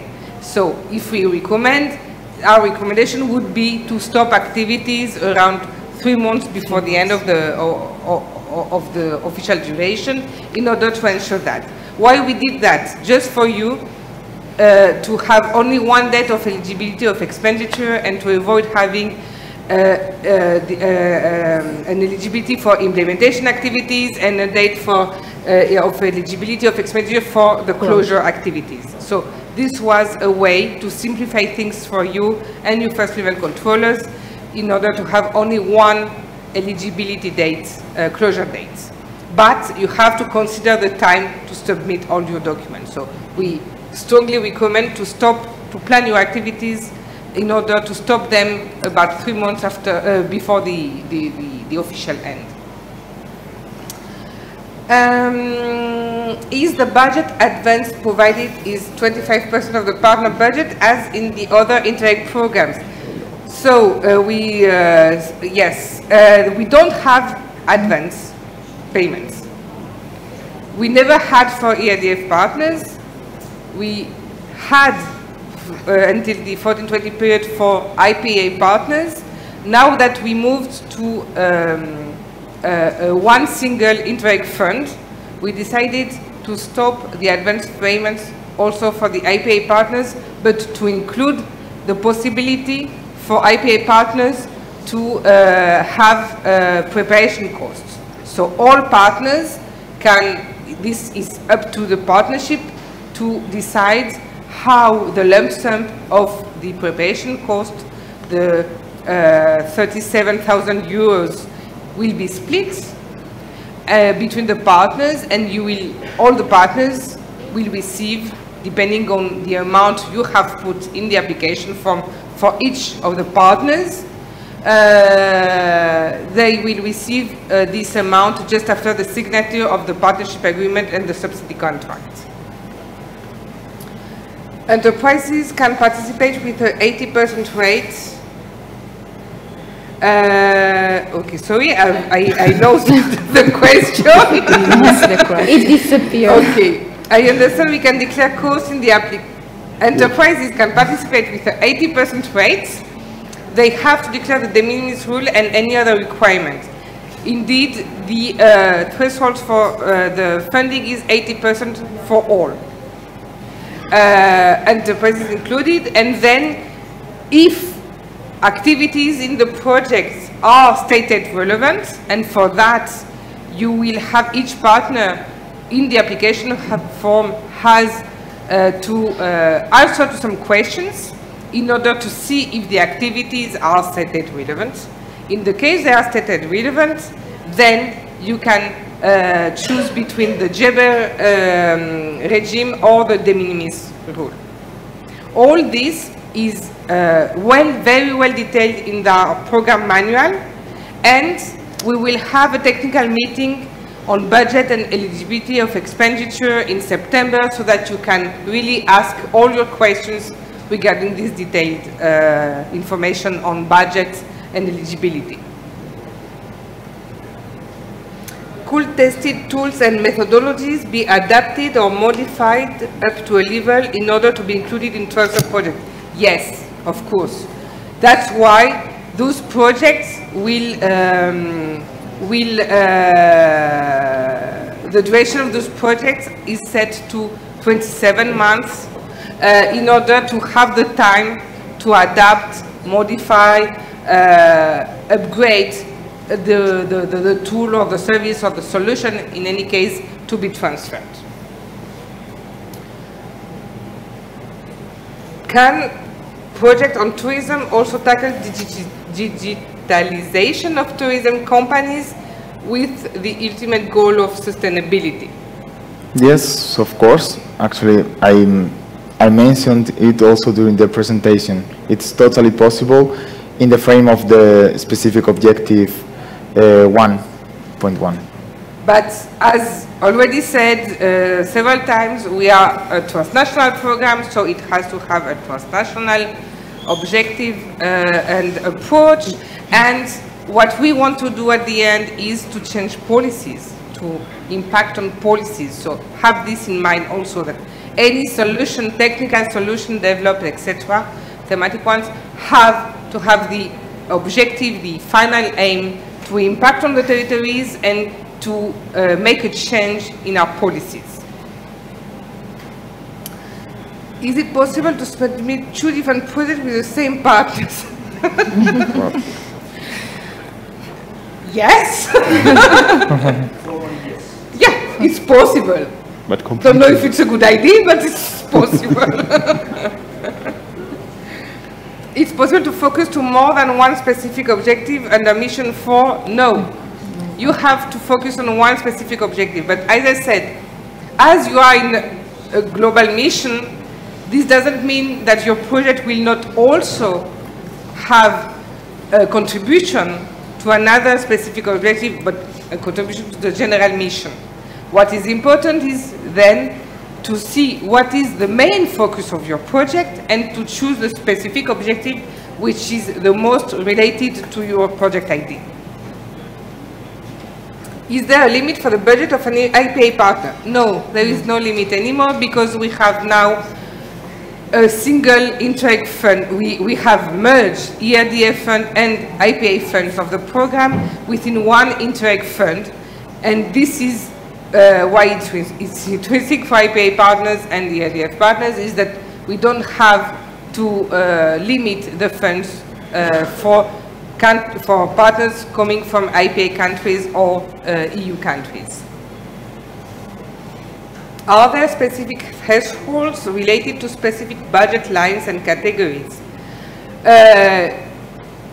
No, we have some thresholds for the categories that are like office and administration, which is 15% of the staff, and it's automatically calculated.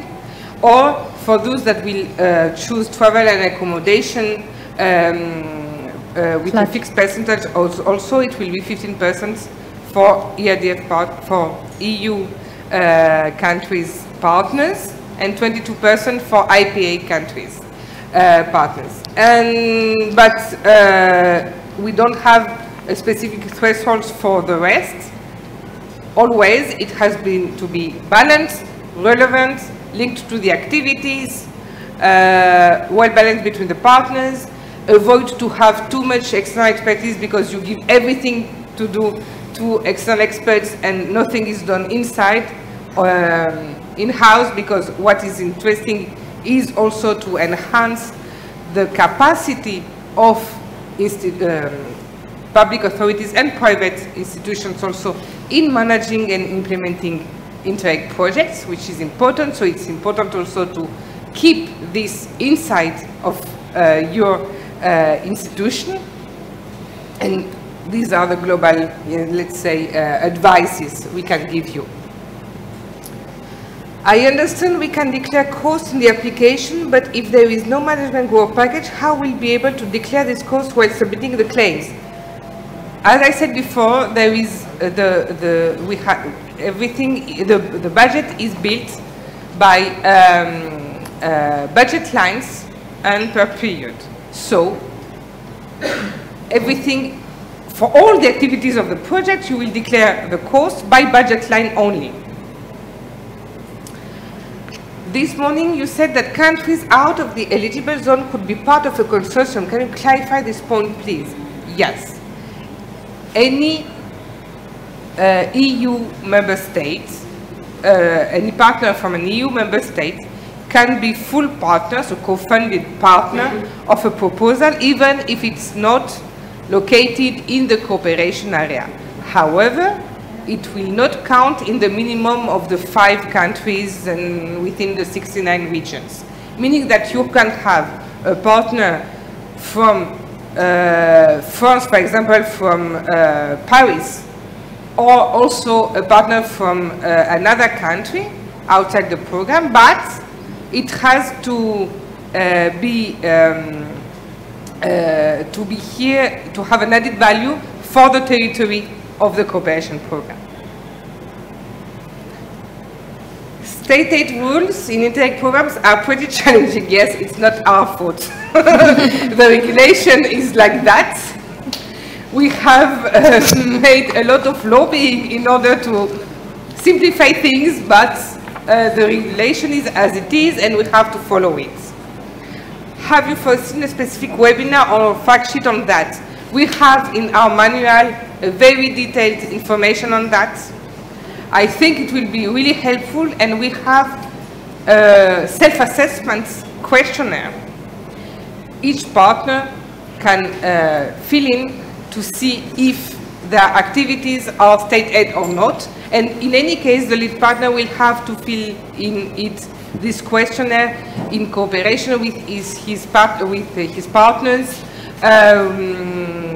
in the application form.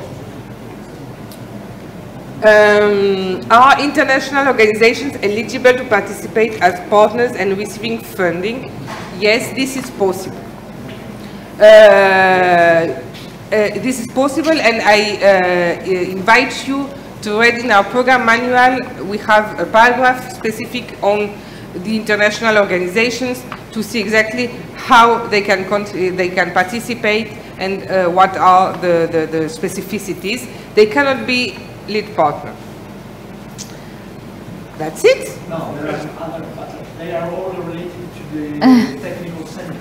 Yes, exactly. Exactly. Many questions will come in the technical meetings, of course. In any case, we are close to the end. Okay, last question, let's say. Is the Interreg Euromed cooperation area defined at country or regional NUTS 2 level, where we can find precise description of eligible NUTS 2 regions? On our website, you have the cooperation area. And you will see there, it's at NUTS 2 level, defined. For some countries, it's the whole country in the cooperation area of the program. For other countries, it's only some regions, so NUTS 2 level. You will see that on our website. So I think it's time to stop here the questions. This means that we are coming to the end of this information session. Don't forget to answer the survey on Slido to assess the carbon footprint of our events. We very much count on you. I hope you have learned everything you need to decide, first of all, whether you should jump or not in this adventure, if your project ID fits the call. And for any details, for those who decide to do so, we will meet online during our technical meetings for further questions and information. The first one, I remind you, will be on the 7th of July, and the rest will be in September. Don't forget to register through our website for the moment for the first one, and during July, the other ones. I would like to give maybe to Curcio the final words. Our coordinator. Just, we have only... No. We have only 46 replies so far for the survey on carbon footprint, so please answer this survey on Slido. We cannot assess the carbon footprint of our event if you do not answer the survey. And don't forget to register on the forum if you want to search for partners, because the Hop-in app will be closed on the 7th of July, if I remember well. Thank you. And now Curcio. Good afternoon again. Just a short key message from me relating with my first intervention. Interreg Euromed program is a quite special Interreg program. So, you know, we are trying to produce something operational, concrete, but also able to impact really territories since 2010, when we started to think about capitalization and strategical projects. So it's difficult to fit in this program for everything. It's impossible. It's not only our characteristic. Of course, we are an Interreg program. We are not Horizon Europe. We are not co-financing investment or research. This is a real important, crucial issue. We are working, we have to dealing with public administrations, citizens, territories. So public policies. We are a soft power program. We are not a hard power program. So investments are only related to test something for creating, proposing solutions, methodologies afterwards. So really what is important outside of the specific objectives, priorities we can propose to you, try to answer yourself to a first question. This is the right program for my objectives. When, and I'm sorry for the beneficiary, but when I saw, I have seen the question about have I the possibility to propose to different projects with the same partnerships? It's a trouble for me because we cannot have the same partnership, not because it's forbidden, but normally you need different partners to find a different solution to different projects. So it's normal not to have the same partnerships, not because the program say no, but because you cannot propose two times, twofold the same projects. This is obvious for me. So really, this is a simple attention to the contents of the strategies. It's really important that you take into account the optimization results strategy you already have on the website. You can find the philosophy behind the priorities and the objectives. So this is the first document you have to read before starting to draft a project. Because if you are not fitting in the strategies of the capitalization and transferring of results, you are out in the first step. And I don't think you want to lose time for nothing. So take into account the strategies approved by the monitoring committee and the program in general.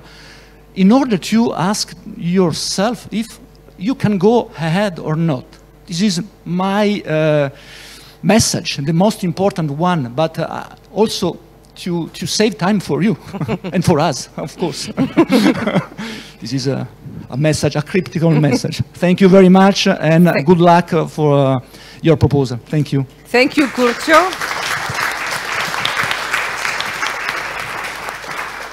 I would like to thank the Cyprus team, amazing one, for the organization of this event and for hosting us here. Ευχαριστούμε πάρα πολύ. Big thanks to you all for coming and have a safe journey back home. And thank you also to all of you still, I hope, following us online. We are very grateful to count on such dedicated and passionate project partners. And we look forward to building, of course, the future of the Mediterranean together. For those here in Limassol, let's continue outside for a short cocktail. And for those online, we wish you to have a nice evening. Take something at home and see you soon. Sorry not to be here with us. Thanks to the interpreters also and to the technicians and to the whole team here. Thank you. Bye-bye. Yes.